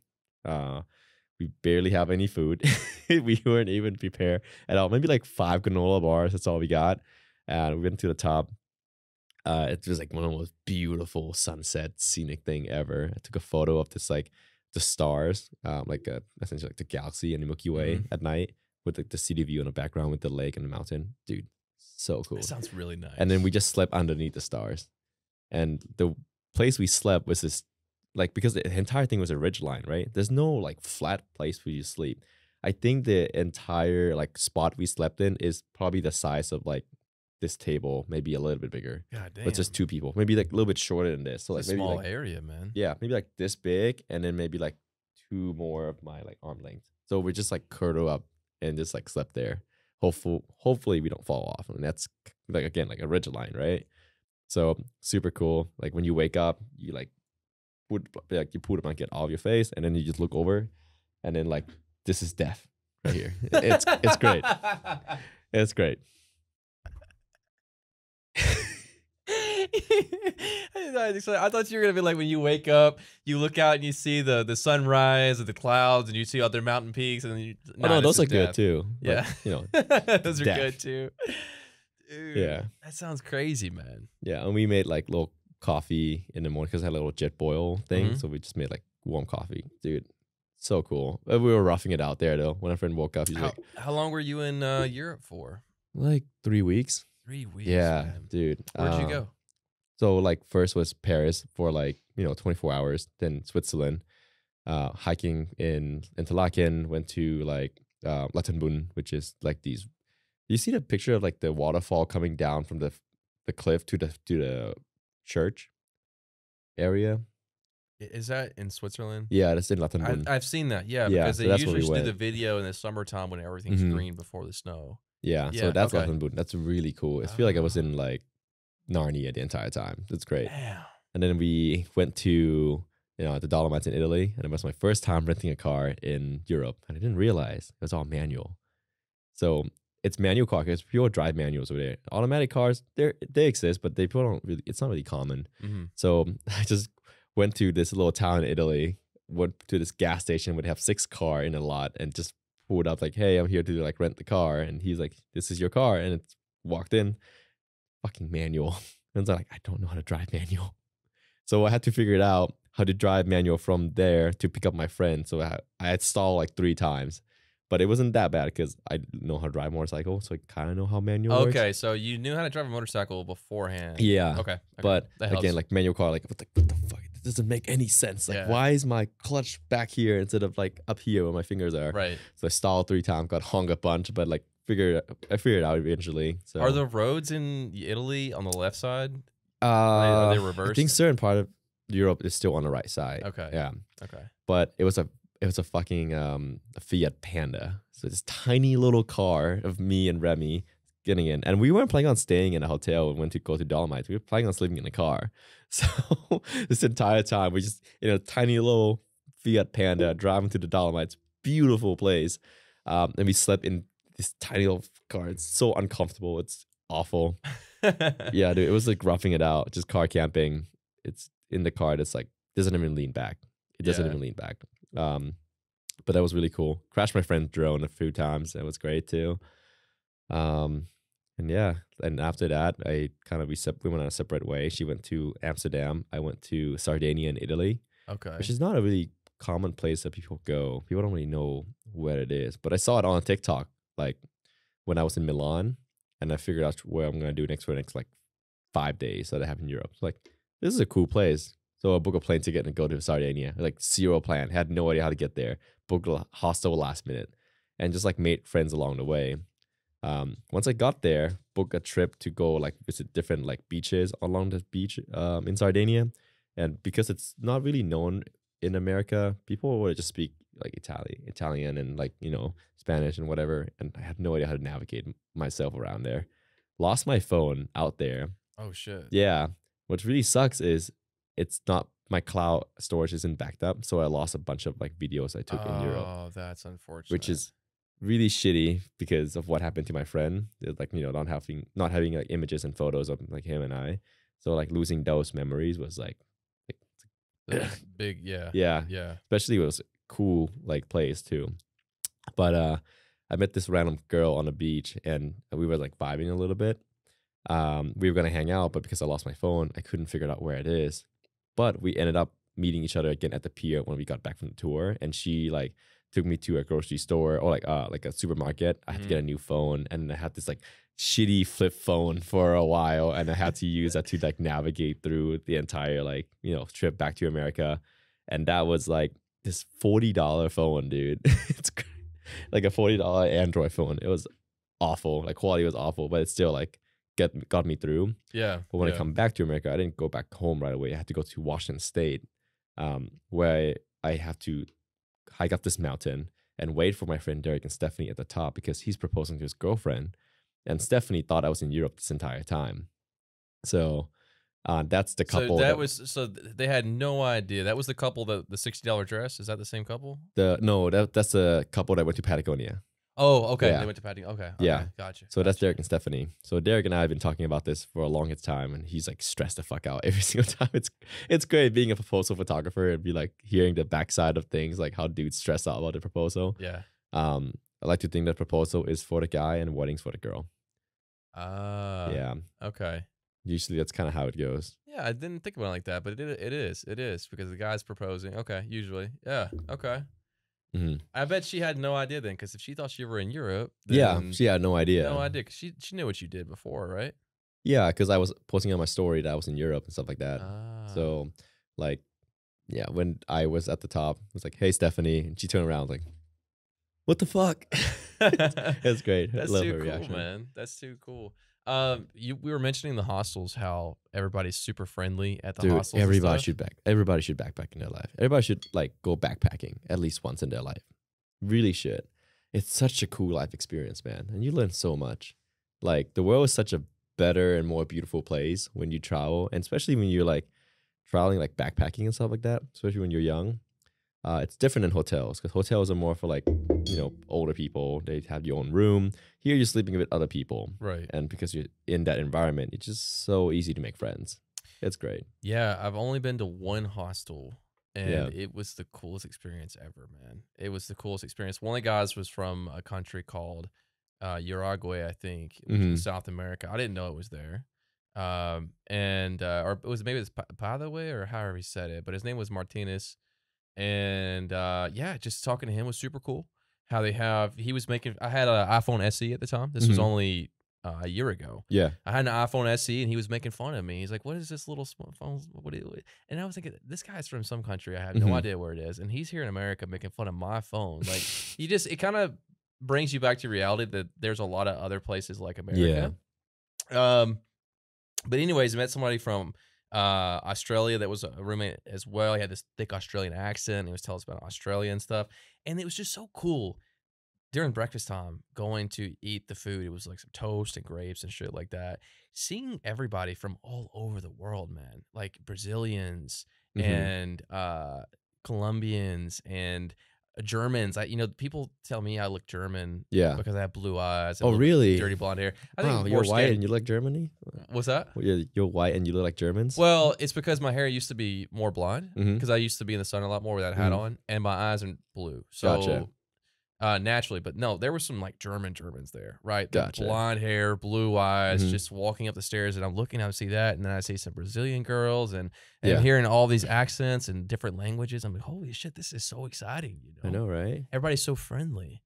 We were in the hangout area, and there was 3 girls that we were talking to, because they were with some other people, and we were talking to all of them. And I can't remember where everybody was from, but one girl was from Wales. And her accent, Australia? England.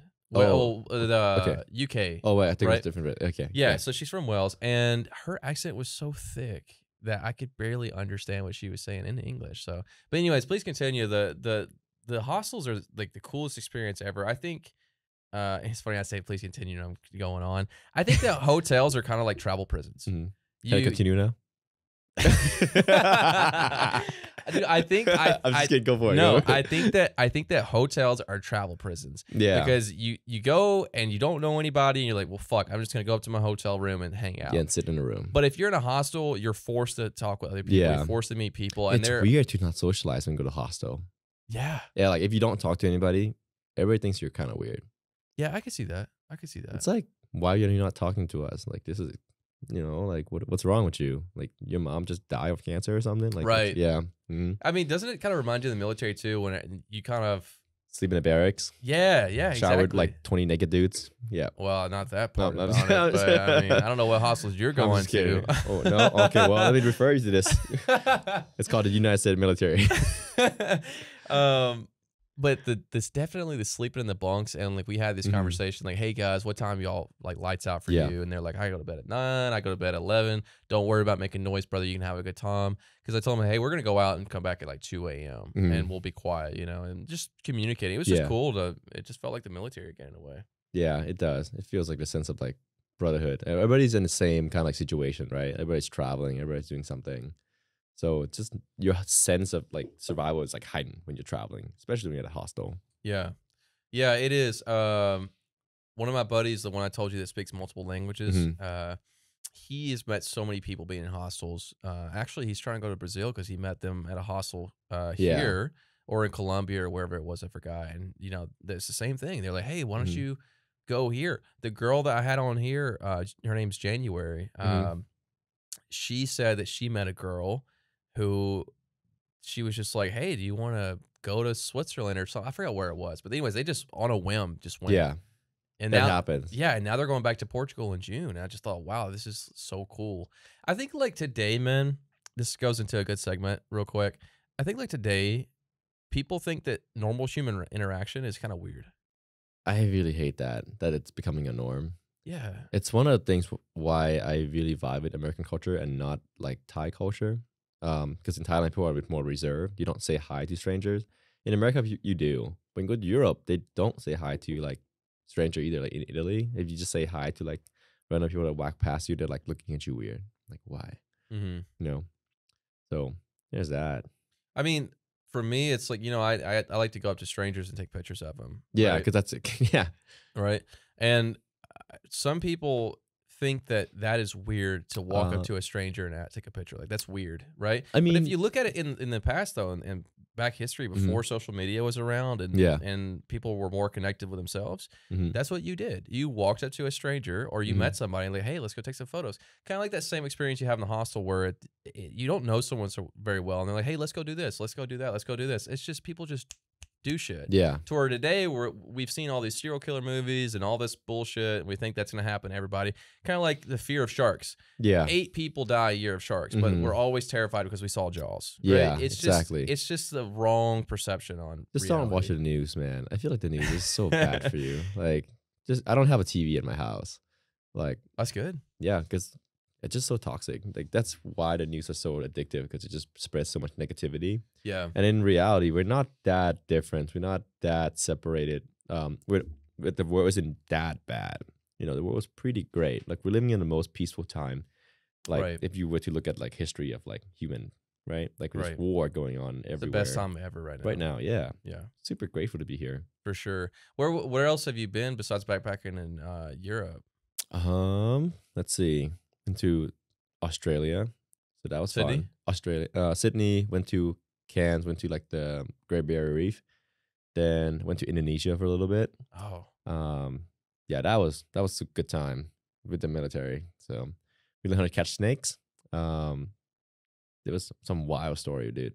tell me, man. Indonesian soldiers are wild. Are so we were training with them, right? So me and my platoon were just gathering in this like kind of like gathering area, and it's their turn to teach us something. So they're like, "All right, come over here, everybody," and we're just like, "Okay, what's going on?" They have a huge box, and they open the box up, and they dump 3 cobras in front of us. Like where I'm sitting again, like from you, that's where the cobras are. It was just like right there. And we're just like chilling, like, oh my God, what the fuck's happening? And they're like, but don't worry, we're gonna teach you how to catch it. I'm like, motherfucker, I'm gonna die. It's right there. So they taught us like, hey, if you want to catch a snake, stop in the back, and they just slowly like walk your way through like this. And like we're at the entire time, we're just like, the fucking snake's gonna turn around and go like bite them, right?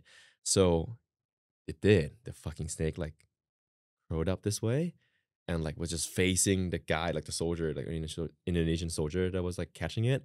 And dude just straight went on the snake and go and then keep doing that. Just smacked Yeah, it? just smack the goddamn snake. Like, nope, and just keep going. And then at the end, the snake was like about here. He was having it like about here. and then he grabbed the head and then pointed down, because when you catch a cobra, it can still like spray like poison. So you catch the head, squeeze the mouth together and point it down. Oh, okay. Yeah. And from there, you're free to do whatever you want. Sure. And that's You when have we by the thought head. the whole thing was over. It was not over. He's like, all right, congratulations. We all clap. And like, the class is over. We survived. Like, no. He's like, all right, from here, you know, the head, you kill cobra. You know, speaking a thick English accent. He's like, it's like 15 centimeter from the head, right? And then it's a kill. And he's like, a kill here. I'm like, what do you mean kill here? Dude straight up grab a snake, like stretch it out and just yank out his teeth and just split it in half. Yeah. And then he just go drinking cobra blood. It was great. We're all like, yeah, that's amazing. So we're like, can we have some of those? No. So I had a taste of the cobra blood. So that was pretty amazing. What was it like? Dude, it tastes like Skittles. Like Skittles? I'm just kidding, man. It tastes like blood. What the fuck? It tastes like human blood, just a little bit more like watered down. You know, out of all the bullshit I feel that like you said, I got 15% speed since I drink cobra blood. You think so? Yeah, definitely 15% you know, speed. Out of all the BS you've tried to catch me in, that was the most gullible moment I had. Because I kind of, for a second, thought maybe it did taste like Skittles. Come on, man. For a second. I haven't believed anything else you were trying to bullshit me on, but that one thing. I mean, not a lot of people blood, dude. not a lot of people have taste cobra blood. So No. I mean, it could taste like Skittles. That's crazy to think, too, that they're just showing you on like a king cobra. Yeah, dude. Super, super fucking venomous. Like, I mean, kill you. These guys are like, they don't have any fear. Have you been bit by a snake before? Mm-mm. I have. And that was the same thing. It was a chicken snake. It's 7 feet long. And it goes to show you how if you fuck up when you're going to grab the base of their neck and their head, it can have consequences. I mean, thank God this was not a poisonous snake, but I was a teenager and I went to grab it, and I went to grab it by the back of the head and pinch it with my thumb on its head. I missed, and I was at the base, and it turned around and it bit my hand, and then it yanked around and bit my hand again. I got bit twice in a matter of just a second. And, you know, it's like little pin needles in there. The little blood's coming out a little bit. Nothing, I hate snakes, dude. know? I can't do snakes. Yeah, and I go up to the house, and I showed Dad the bite, and then I showed him the snake, you know? And my mom is panicking, and she's saying, you know, Donnie, is he going to be okay? He's going to be okay? And my dad makes the joke. He says, well, we'll find out in about 15 minutes.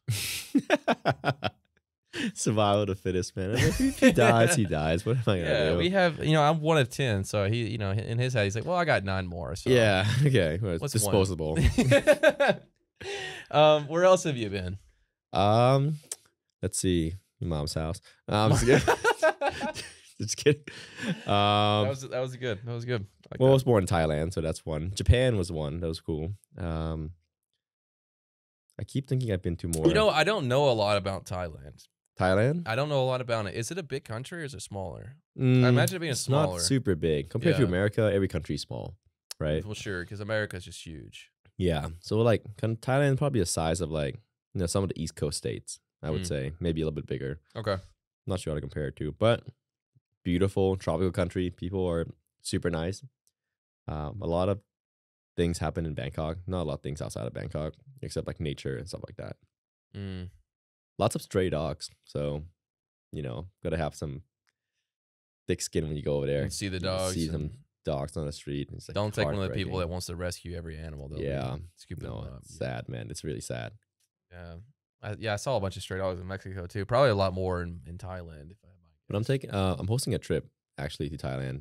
That's why I'm going back. What part? Bangkok. Bangkok and Phuket. So it's a week-long trip where it's like if you can go to Thailand for a week. One time in your life, this is a trip to go to. So essentially, I'm trying to create the best experience possible, where I'm blending in all the popular spots people would like to go see, like Koh Phi Phi, go see the elephant in the sanctuary, go see temples. But also, you say Koh Phi Phi? Koh Phi Phi Island. Yeah, it's like what James Bond's like film. Yeah, isn't it? Okay, I know. Yeah, okay. Yeah, those area. I've seen it. It's beautiful. So those, you know, cool area, but also like kind of showing like the other side of Thailand, but people don't really see, like where I grew up. Because sometimes when you travel, you don't want to go see all these like touristy spots. You want to go see like the real thing, like how do people live? Where do they go shopping? Right, things like that. Right. Yeah. So a blend of culture and like, you know, cool spot. Yeah, I know what you mean. One of the girls I had on here, Juliet, she went over, I forgot what country she went to, but it was the same thing. She said Mm, she didn't want to see the touristy shit. She wanted to go actually see the culture and learn about them and yeah. how they live and stuff like that, you know? And yeah, I definitely agree. It's a better experience We for sure. definitely have like a bunch more Thailand's just so free. I know America, we have like a lot of like freedom is a big thing in America. Like everybody say freedom, freedom, freedom. But I feel more free in Thailand in a way. Really? How is that?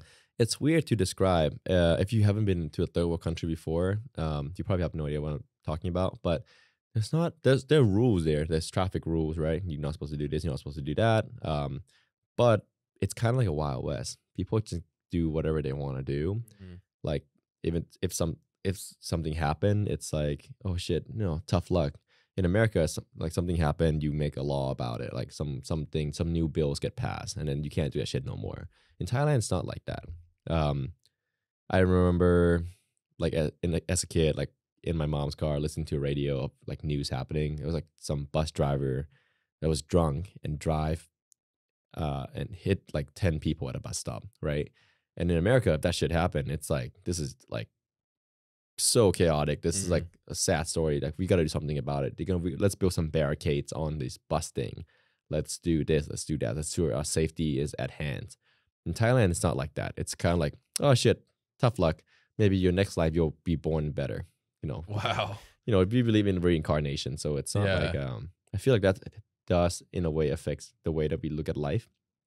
Um, Death isn't really such a big thing. So safety isn't really as big of a topic in Thailand. Like Mm. in America, safety, everybody's like, oh, we got to make sure that safety is first priority, right? In Thailand, it's like, nah, just send it, you know.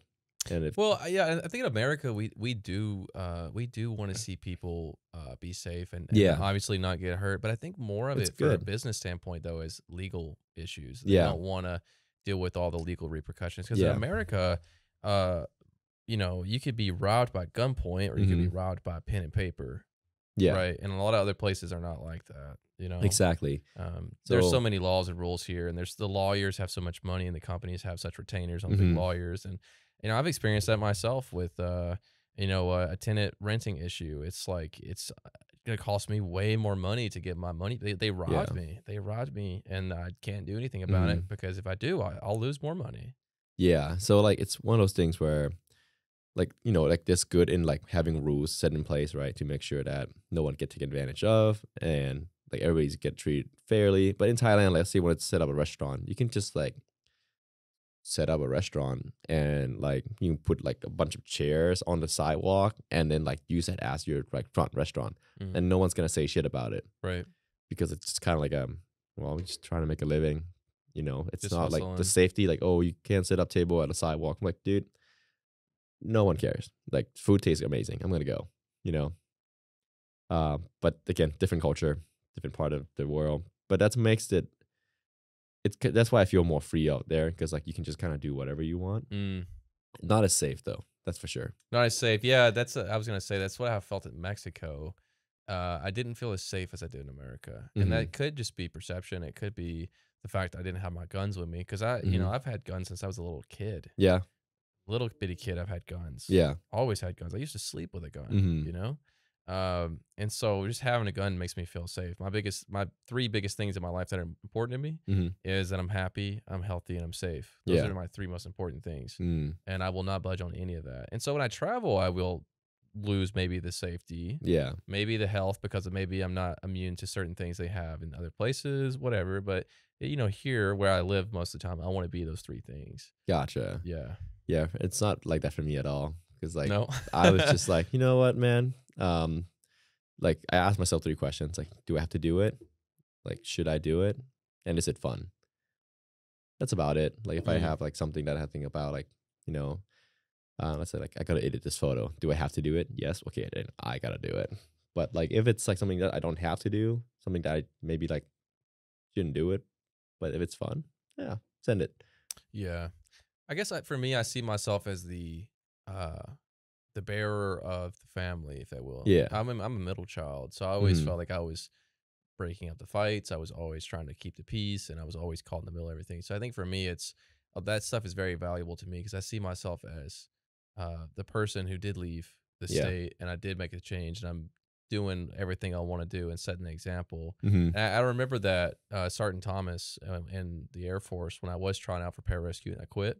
One of the things he said was that you need Hard to school, dude. That's a hard school. Superman school. Pararescue. Yeah, Yeah. I was BA prep for 8 weeks and then 2 weeks in Indoc Dev and then a little less than 3 weeks and I quit in Indoc.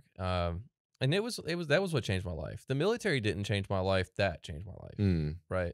I could have gone with the last 2 years of my military service not being there because it was pretty much the same thing, just extended. Gotcha. But Sergeant Thomas said, you need to be the light of on the what did he say? He said you need to be the shining light on a hill for your family. Mhm. You're like the lighthouse. Yeah. They look up to you for everything. You're the one pulling the weight. You're setting the example. Mm-hmm. You know, when there's a question, they ask you. Yeah. When there's, an answer, they get it from you. And so that's kind of the way I see things. It's like I want to set the example for my family. And so that's the main thing when I want to be safe is that reason. Yeah. Gotcha. Yeah. See, I didn't really grow up with family. Like I said, they sent me in a box over to America. You're just like I'm by myself since I was 15 years old. So it's like, be wild, man. just Buck be wild.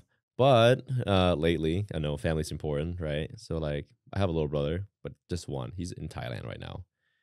So I might bring him over, kind of like teach him the ropes a little bit because he's kind of don't know what to do with his life. And my dad's retiring. So when you hit that age, you're like, should be responsible. Yeah. But also, just plane ticket though, How much is it? 1,000? 1,200? No, like to go like to backpacking.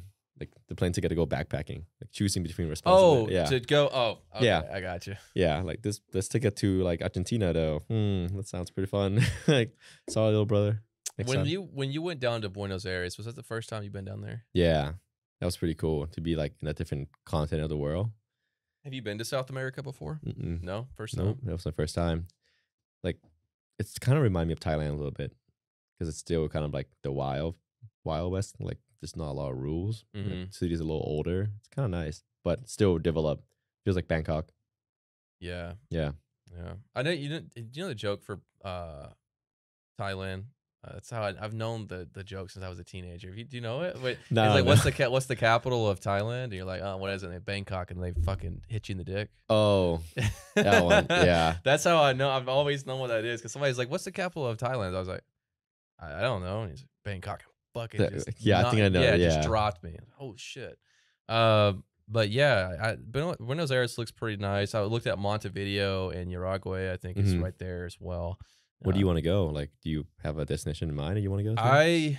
After going to Mexico, I think I like more of the European style. I mean, I want to go to Portugal. To the beaches. It looks like a nice surf. Dude, Portugal has some of the coolest landscape. Yeah. They're so cool. I mean, if you want, you can go to Thailand. Honestly, they love tourists there. Yeah. Yeah. I've never really. You might get raped, but it's also, word of advice though, if you do go to Thailand and you think you're talking to a girl, I know you're not talking to a girl. Yeah. That's why I'm not there.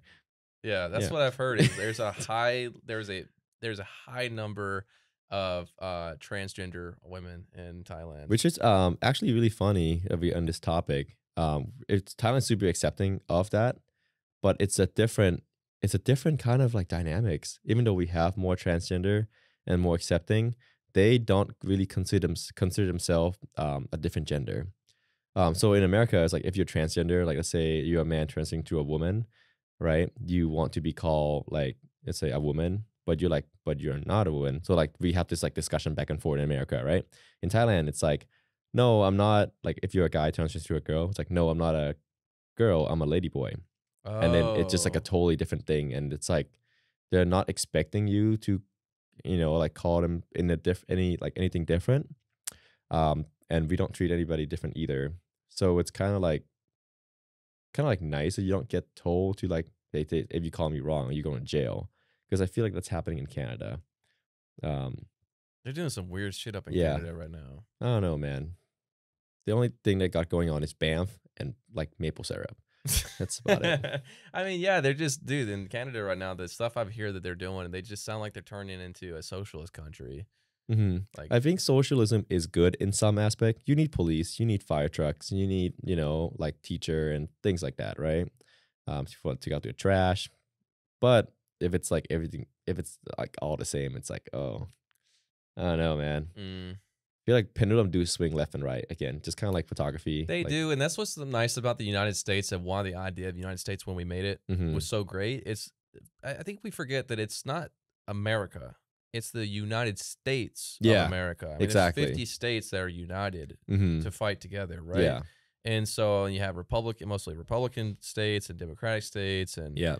you have your southern states. So that's why I ask people, say, if you're from America, what part of America are you from? Are you from the South? Are you Yeah. from the We're Northeast? so different, dude. Oh, dude, I've been across America. I went all the way up to South Dakota and all the way across to Washington and then down here to Arizona. And so I've seen a good bit of the landscape. I've been to New York and different places. Hmm. And America is literally so many countries fit into one.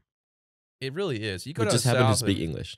yeah, we happen to all speak English. You go down That's about it. south and they're like, "Hey, what's going on, brother? How you doing, man?" And Yeah. listen, roll tide, man, roll tide. And then you go over to California and say, "Yo, man, we're gonna go here and get so pitted, bro." And it's Yeah. just, and I know those are being dramatic. Yeah. You go to New York, so what the fuck you want? Yeah, they're like, "Hey, I'm walking." Yeah, I can't do their accent at all, but yeah, it's just so much different, and so that's why I think America, the idea of it is so good, is that it is so many different states, so many different countries, Hmm. states that are combined together, and Yeah. we're seeing that right now with the border crisis, with Texas saying, "No, you're not going to cut the wire."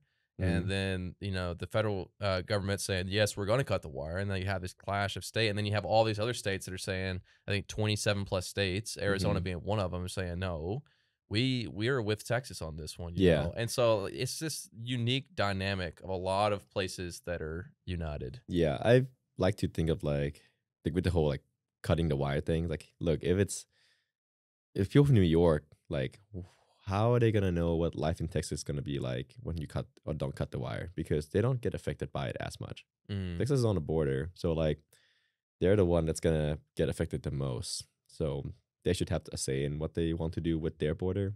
I know we're like a United States, but look, if it's your house, do whatever you want with your house. Like, I'm not gonna tell you what to do with it, but Well, since you've been to so many countries and you've been around the world and all these different places, how do you feel about? And I don't want to get too political with you. If you don't mm, want to answer these questions, you don't have to answer them. How do you feel about seeing so many homeless people? Like, for instance, down here at the park. mm-hmm, When we were kids, you got here at 15. I'm sure yeah, it was the same way. You could go to a pavilion at a park, and there was mm-hmm, birthday parties, yeah, and there were celebrations, and there was these baseball parties, whatever, yeah, and families were together and they enjoyed that. But now the homeless people have taken over all of these parks, all the pavilions, all the coverings, mm-hmm, every nook and cranny. yeah. There's a homeless person. Just free syringes and needles, man. You don't like those? The free syringes and On needles. the ground everywhere, dude. Yeah, Yeah, yeah. No, trash. I'm good. You don't like that? Oh, Oh okay. no, I'm I was a good. big fan of these. I mean, but so because like in America, yeah, I could sit here and tell you, being from Alabama in Mhm. a Christian place, and Yeah. it's traditional and things are done around. I'm gonna get my Mhm. accent on here. They're done this way, and this is how my daddy Yeah. done it, and But a lot of us Americans haven't been outside of America and Yeah. seen other places. So when we see it, we're just like, "Argh." But being other places that you've been around the world, how is it do you see such a country with the electronics we have, like cell phones, TVs, and all the luxuries we have? How do you see this stuff with homelessness and the Mm. poverty and stuff on the streets? Well, um, I think it's just first off, it's like it's just shitty to see, right? Yeah. Like, so that's one thing. I'm not sure how to, like, what my perspective on it, like how to solve it, or Well, not how to solve it, but is it that bad? it's not that bad, Okay. honestly. Because like you go to Thailand, like you can walk on the side of the road, like because people walk everywhere, like public transportations. And I've seen worse stuff, you know. Granted, I'm not saying that like we don't have a problem here. Like we do have a Sure. problem here, right? But there's problem everywhere. Um, I don't know, man. I think just had to be control. That's like how I think about it. It's just I don't know. I don't have an opinion on this. Well, yeah, I the reason I say that is because I know when I went down to Mexico, and I just saw more poverty in the way Mm. there's trash and there's stray dogs. And Yeah, that's kind of like what I grew up seeing. So and yeah, like, yeah, homeless people, it is what it's it sad. is. It is what it is. Um, and I kind of felt a little less sympathy when I came back. Mm. Naturally, Oh yeah, 100%. I felt less Yeah, sympathy. dude, people have it so much worse. If you live in America, you have access to internet and like cell phones and clean water.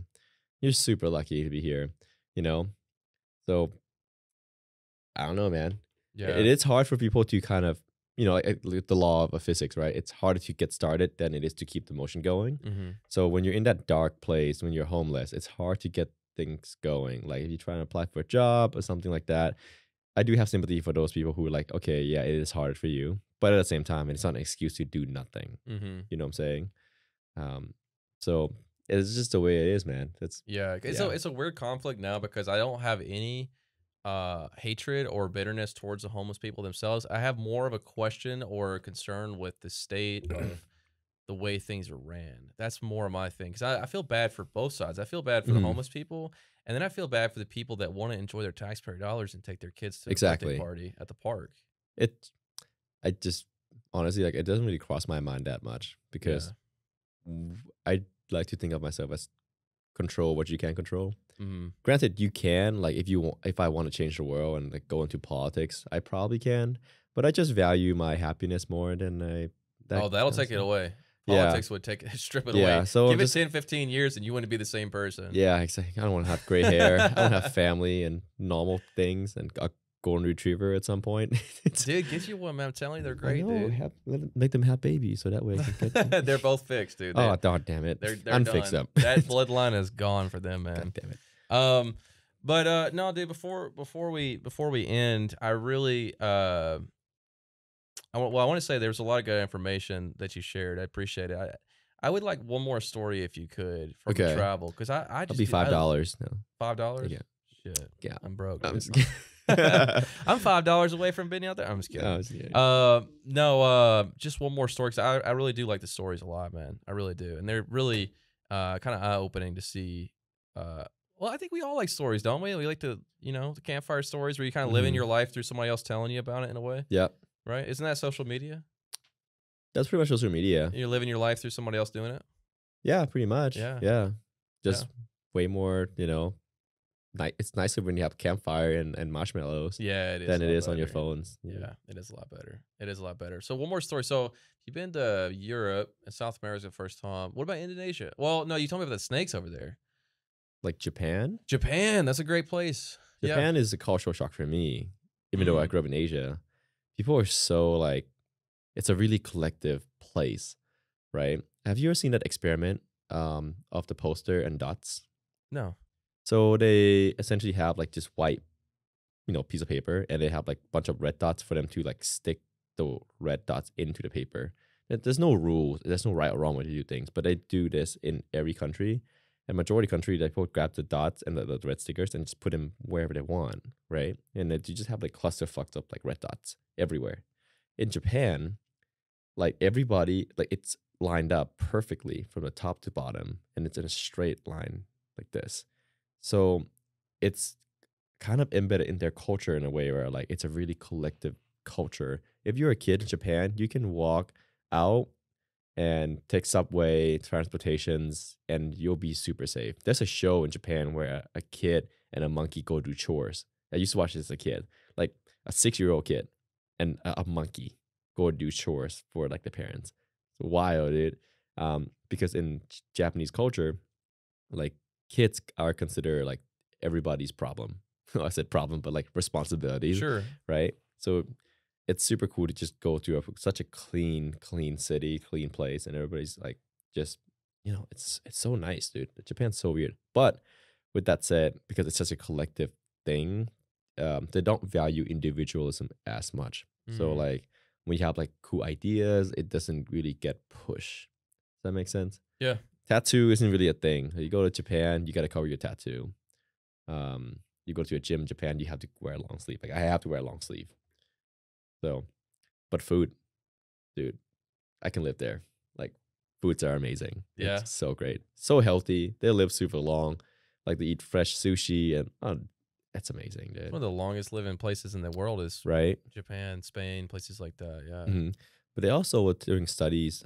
There was this particular, like, I think village or town in either Europe or America where they have zero heart disease, like case, like zero. And the neighboring town, which is a few miles away, have heart disease. So it can't be genetics. It can't be like anything that's outside of that. So we're doing studies like why is that the case? And it turns out that village have like a really small population and they everybody know each other. So they essentially were as walking down the street, seeing their friends and family, and then walk down the block, they see their friends and family again. So they're just constant social interactions. And I feel like in an age where technologies are becoming such a like prominent part of our lives and it's meant to connect us together, it's kind of bring us apart, Mm. right? And that really hurt us in a. I think it's gonna in a long way. We're gonna become more lonely as time progresses. You know, everybody can have their own things. Everybody have their own house and cars, and like place to work. You know, we're working in our own like living room, and in a sense, yes, it's nice to have that individualism, but it's really gonna hurt you because we're social animals. We're gonna want interaction. That's why travelings are so cool. That's why hostels are so cool because we get to meet people, we get to talk to people, and because the world is becoming such a lonely place, traveling isn't such a bad idea, you know? Dude, I love that, man. You really crushed that spiel, dude. Like, we're gonna wrap up, tie to a bow for your little podcast. That was perfect. You had me fucking entranced. No, so uh, isn't Japan like this place that's kind of like the West in a way where it's very productive? Like they're go go go go. yeah, there's a term called salary man. So once you get paid salary, you become a salary man per se, and you work like if you leave work before work ends, it they will look at you kind of dirty because I've like heard you're this. supposed to like work really hard. Um, so you see people get drunk on the side of the street on their way back to work, sleeping on subway because they're just working all the time. They're so tired. But it's just a part of their culture to like work, work, work, work, work. You know, it's an honor thing and something like that, Mm. which is, I guess, is something we could use more of in this country. You know, but again, that's leaning right to that side, and America is leaning left into this side. So Yeah, that's hard to say where what's next, man, because it's such an interesting time because of AI is coming out, right? mhm, And now we're seeing robots like Tesla's making their robot, right? mhm, Can pick up an egg and it looks like a human. And I mean, this stuff has happened rapidly. So imagine in 20 years, and this is what I'm saying, the mhm, it's almost unpredictable what's next because yeah, we're social animals. We're seeing a disconnect with our technology, like you said, with their cell phones. mhm. But then what happens when the robots replace our workforce? Here What do is we do? here's kind of funny thing you say about AI. When we first introduced AI into a society, we thought we were going to replace like truck drivers and like factory workers. That isn't the case. It's replacing a lot more creative works. So a lot of more like, okay, it can create like graphics. It can like create songs. It can write you poems. It can write codes. So all these creative tasks are actually being replaced first and not these like labor tasks. And now I think it's just kind of sad, and it's cool that we can do like it can take out like images and to create something new, right? Like remixing. Hmm. But and then an AI image actually won a photography award. Yeah, I heard about that. So that was crazy. I heard about So that. when you take away creativity, from humans, what do you think is gonna happen? Yeah, it's not going to be good because expression is like the center of who we are as we want to express ourselves. And we do that through language, dance, arts, Exactly. Yeah. So I don't know if AI is the way to go. Again, I like to draw everything back to nature. I like to take things from nature and kind of draw the truth from that. If nature is saying that we're a social animal and we love like, like working with our hands and like we like interacting with people, anything that kind of take that away from you, it's gonna hurt us more. And I know it sounds like a good idea to introduce all these stuff, but I really do miss the age where like we don't have the internet, you know? Or as much. I mean, even in when I was a kid in the early 2000s, we had the Yeah. internet, but we people weren't on it that much. I mean, uh you had your MySpace, but it wasn't like a normal everyday thing. Exactly. It You was play like with Yu-Gi-Oh card, you play with Rubik's Oh, Cube, you, we you did we play fucking played soccer. so much Yu-Gi-Oh. Dude, So much. so And much it was the most Yu-Gi-Oh. bullshit game ever because you could just interpret everything the way you wanted to. It's like Yeah, this. I have a trap card. It's like, I have a trap card to your trap card. And yeah, exactly. It was it great. was hilarious. We used to have. We got those. You know, the mechanical things that would pop out. To I have one of play. those too. Yeah, Yeah, dude. me and my little brother would be like, I do take 4 duel. Halo, the biggest thing about Halo, I don't think people understand why I love Halo so much, except for the fact that a lot of my childhood, that was like my escape, is if I could play in a Halo game. Mm-hmm. But the fact about Halo is Halo is it's a uniting of humans to Mhm. fight an alien species that's not us, Mm-hmm. right? Because all the war games are centered around killing each other. Yeah. And the reality of it is we kill each other. Yeah. Halo was this different thing of the UNSC was we could fight a different species for humanity together, Mm-hmm. and that was what was so cool about it. It was just like this uniting thing, Yeah. So, just I'd say if you can just not like if they should have a day because we have like a blackout days at some point, like where how like technology just turns off. That'd be nice. Dude, that'd be wild. That'd be crazy. That'd be nice. Can you imagine? When I went down to Mexico, that's what I told my friend. He had service. I said, "Well, look, you have service and you speak Spanish. I'm not going to buy service for Mexico. I'll be fine. I'll be Mhm. fine without service." And I was, because he had navigation and he knew how to speak the language, and so I wasn't concerned about it. I was actually happy not to have service Mhm. back then. But isn't it such a cool thing now today when we have such cool gear? Like we have our mirrorless cameras and we have our 360 cams, Mhm. action cams. We have our nice gear that's well tested and it works good, like my Mhm. low pro bags and stuff like that. And we can go into nature with this good technology, this good equipment, Yeah. and we can really just soak it all up. But it's the key factor that we're saying is just getting rid of the internet, Yeah. So it's not like it's like getting rid of the internet. I feel like or disconnecting, I should say. this is a hard topic to fucking talk about, man. Because like I do make money out of photography, right? Mhm. It's made me like able to have this like beautiful life that I have now. So taking a camera away isn't really like something I would like to say like this is a good thing, but um, it's not like you're changing the way we're talking. It's not changing the way of life per se. Because we paint on a wall as a caveman, right? You're expressing art. You're making art. Photography is just kind of like a device that help you do that better, Mhm. right? It doesn't change the way that I interact with you, right? Instead of me spending 2 hours painting on a wall on a picture, I can take a picture and show it to you. That's cool. But like when AI become a thing and then like social media become a new way of interacting, it's changing the way our society like work and like how human interacts. And it changes in such a fast pace that it's not good because human body, we're biologically not wired to do any of that stuff. So I don't think it's good, but it's coming. And if you don't be a part of it, you're gonna get left behind. And in a sense, I don't know if I'd rather be left behind in my like ignorance or, progress into this futures of like despair.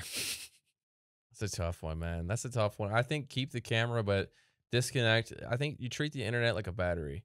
Mm. You go out and you do your thing for a couple days or whatever, and then you come back and then you utilize it to connect with everybody again. But the problem is that the internet. Remember when we were kids and teenagers, Mm. and you wanted to do something, you had to go meet somebody. You had to Yeah. hit up your buddy. You could call them, or you Yeah. could just go knock on their door and you say, Exactly. "Hey, let's go do this. Let's go fucking do this." And like, Mhm. nah, man, I want to. No, come on, let's go fucking go, man. Like, Yeah. don't be a bitch. Like, let's go. Yeah. But the problem is today is like we have the ability to connect with anybody at any time. It almost seems like too many resources. Like there's too many options. Yeah. Which leaves you in this place of not doing anything. Exactly. And it's terrible for dating. For dating? Mm-hmm. Oh yeah, I could see that. Yeah. Because you think you have a lot of options. It's just giving an illusion that like there's so many things out there, no one committing to anything. And like, even though you think you don't fall for it, you do fall for it. Mm. Okay, I could see that. Do they use the social media? I feel like they do in other countries. Do they use it as much as we do in America? More. More. Yeah. Huge thing over there. It's like a huge thing. It's like they almost have another life online. It's kind of gut wrenching to hear, though.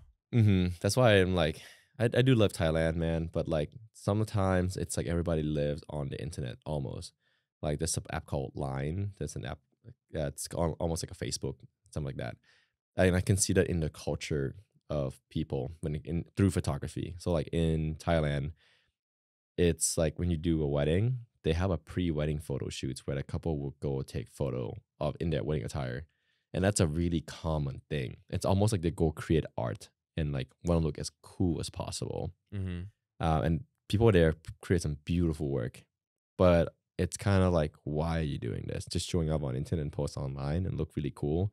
Like, I get that. Like, you want to create something really cool. But at the same time, like when you have a wedding, like it's all about the people that, loves you and will be there for you and capture those moments and not trying to impress people that you probably will only see a few times a year in your life, Isn't that the hard balance, is trying to figure out how can I live the moment, Mm-hmm. but then take just enough time to capture it so I Yeah. can relive it again later. So that's why you hire a photographer, so you can just go live and then I'll capture everything in the most beautiful way possible. That was the best marketing thing ever. It's like, try to sell me a pin. It's like, Yeah. write this down. Link down below. Yeah. Link down below. Yeah, it's like you said, unfortunately, your friend, you don't have a lot of pictures together and you wish you did. I know my brother FaceTime me the other day and he's like, remember when we were in Seattle and we did this? And I had no memory. And then he sent me a picture. And then all of a sudden, all these Everything memories just back. come rushing in. And it's just, we took that split moment like you did earlier, not to take 1,000, selfies. You just took a selfie. Yeah.